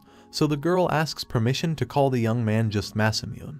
Suddenly, she shouts at him from the side and says that it's not fair, and then runs screaming straight to Shira and Masamune, asking what the girl is doing with her master. The girl looks contemptuously at Shira and says that she is acting dishonestly, because only she hugged Masamune. Shira shouts and says that no one is sticking to anyone. Nemu says that they just hugged and Nemu saw everything. Suddenly Toa comes up to them and says that it looks like Shira has already recovered. The girl apologizes for making everyone worry. Masamune explains to him that Shira needed to speak out, so she didn't do anything strange. Nemu says that they also agreed to switch to non-formal communication. After a while, the Toa also told about the summoning of the heroes. The girl was surprised that, it turns out, there is such magic. Masamune asks if she really didn't know about it. Toa replied that this was the first time she had heard about it. Then Masamune says that it was a ritual of summoning heroes. Shira says she thinks everyone will find out about it soon anyway. It looks like the kingdom of Greyberg has performed this forbidden ritual. Shira sees Masamune's reaction and says that, did he really know about Greyberg?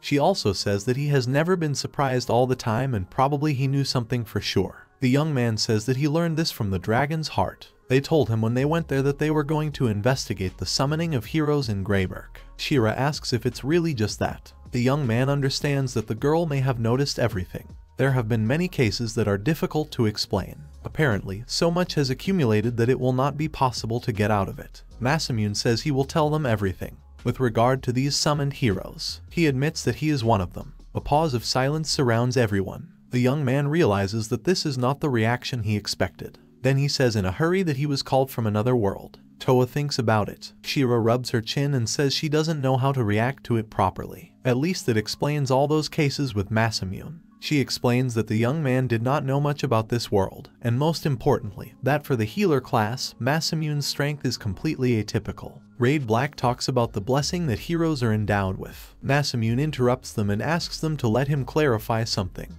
He was called here as a hero, but he is not a hero at all. Shira asks in what sense the young man says this. He says with an emotionless face that he was thrown out because he is a healer, but he thinks it's for the best because he was able to meet all of them. Nemu asks if it is good that the master met with him, to which the young man replies that he is sure that it is very good. Shira asks everyone to stop and asks what it means that there are other conscripts besides him. The young man replies that it is. If the kingdom threw Masamune out, then are the other guys even stronger? Masamune replies that he has heard that everyone has elite classes, so most likely they are strong. Shara is surprised by this. Toa interrupts them and says that they cannot be stronger than Masamune. Shira asks why. The young man remembers something and says that Shira and Nemu did not see his real status. He activates his status panel, and Sheru and him are just surprised that the young man has a 3-digit level. The girl understands that it is really hard to believe that someone can be even stronger. She asks that maybe Niito's pseudonym is also connected with the call. Masamune gives a positive answer. The young man says that he uses his pseudonym because he does not want other conscripts to know that he survived.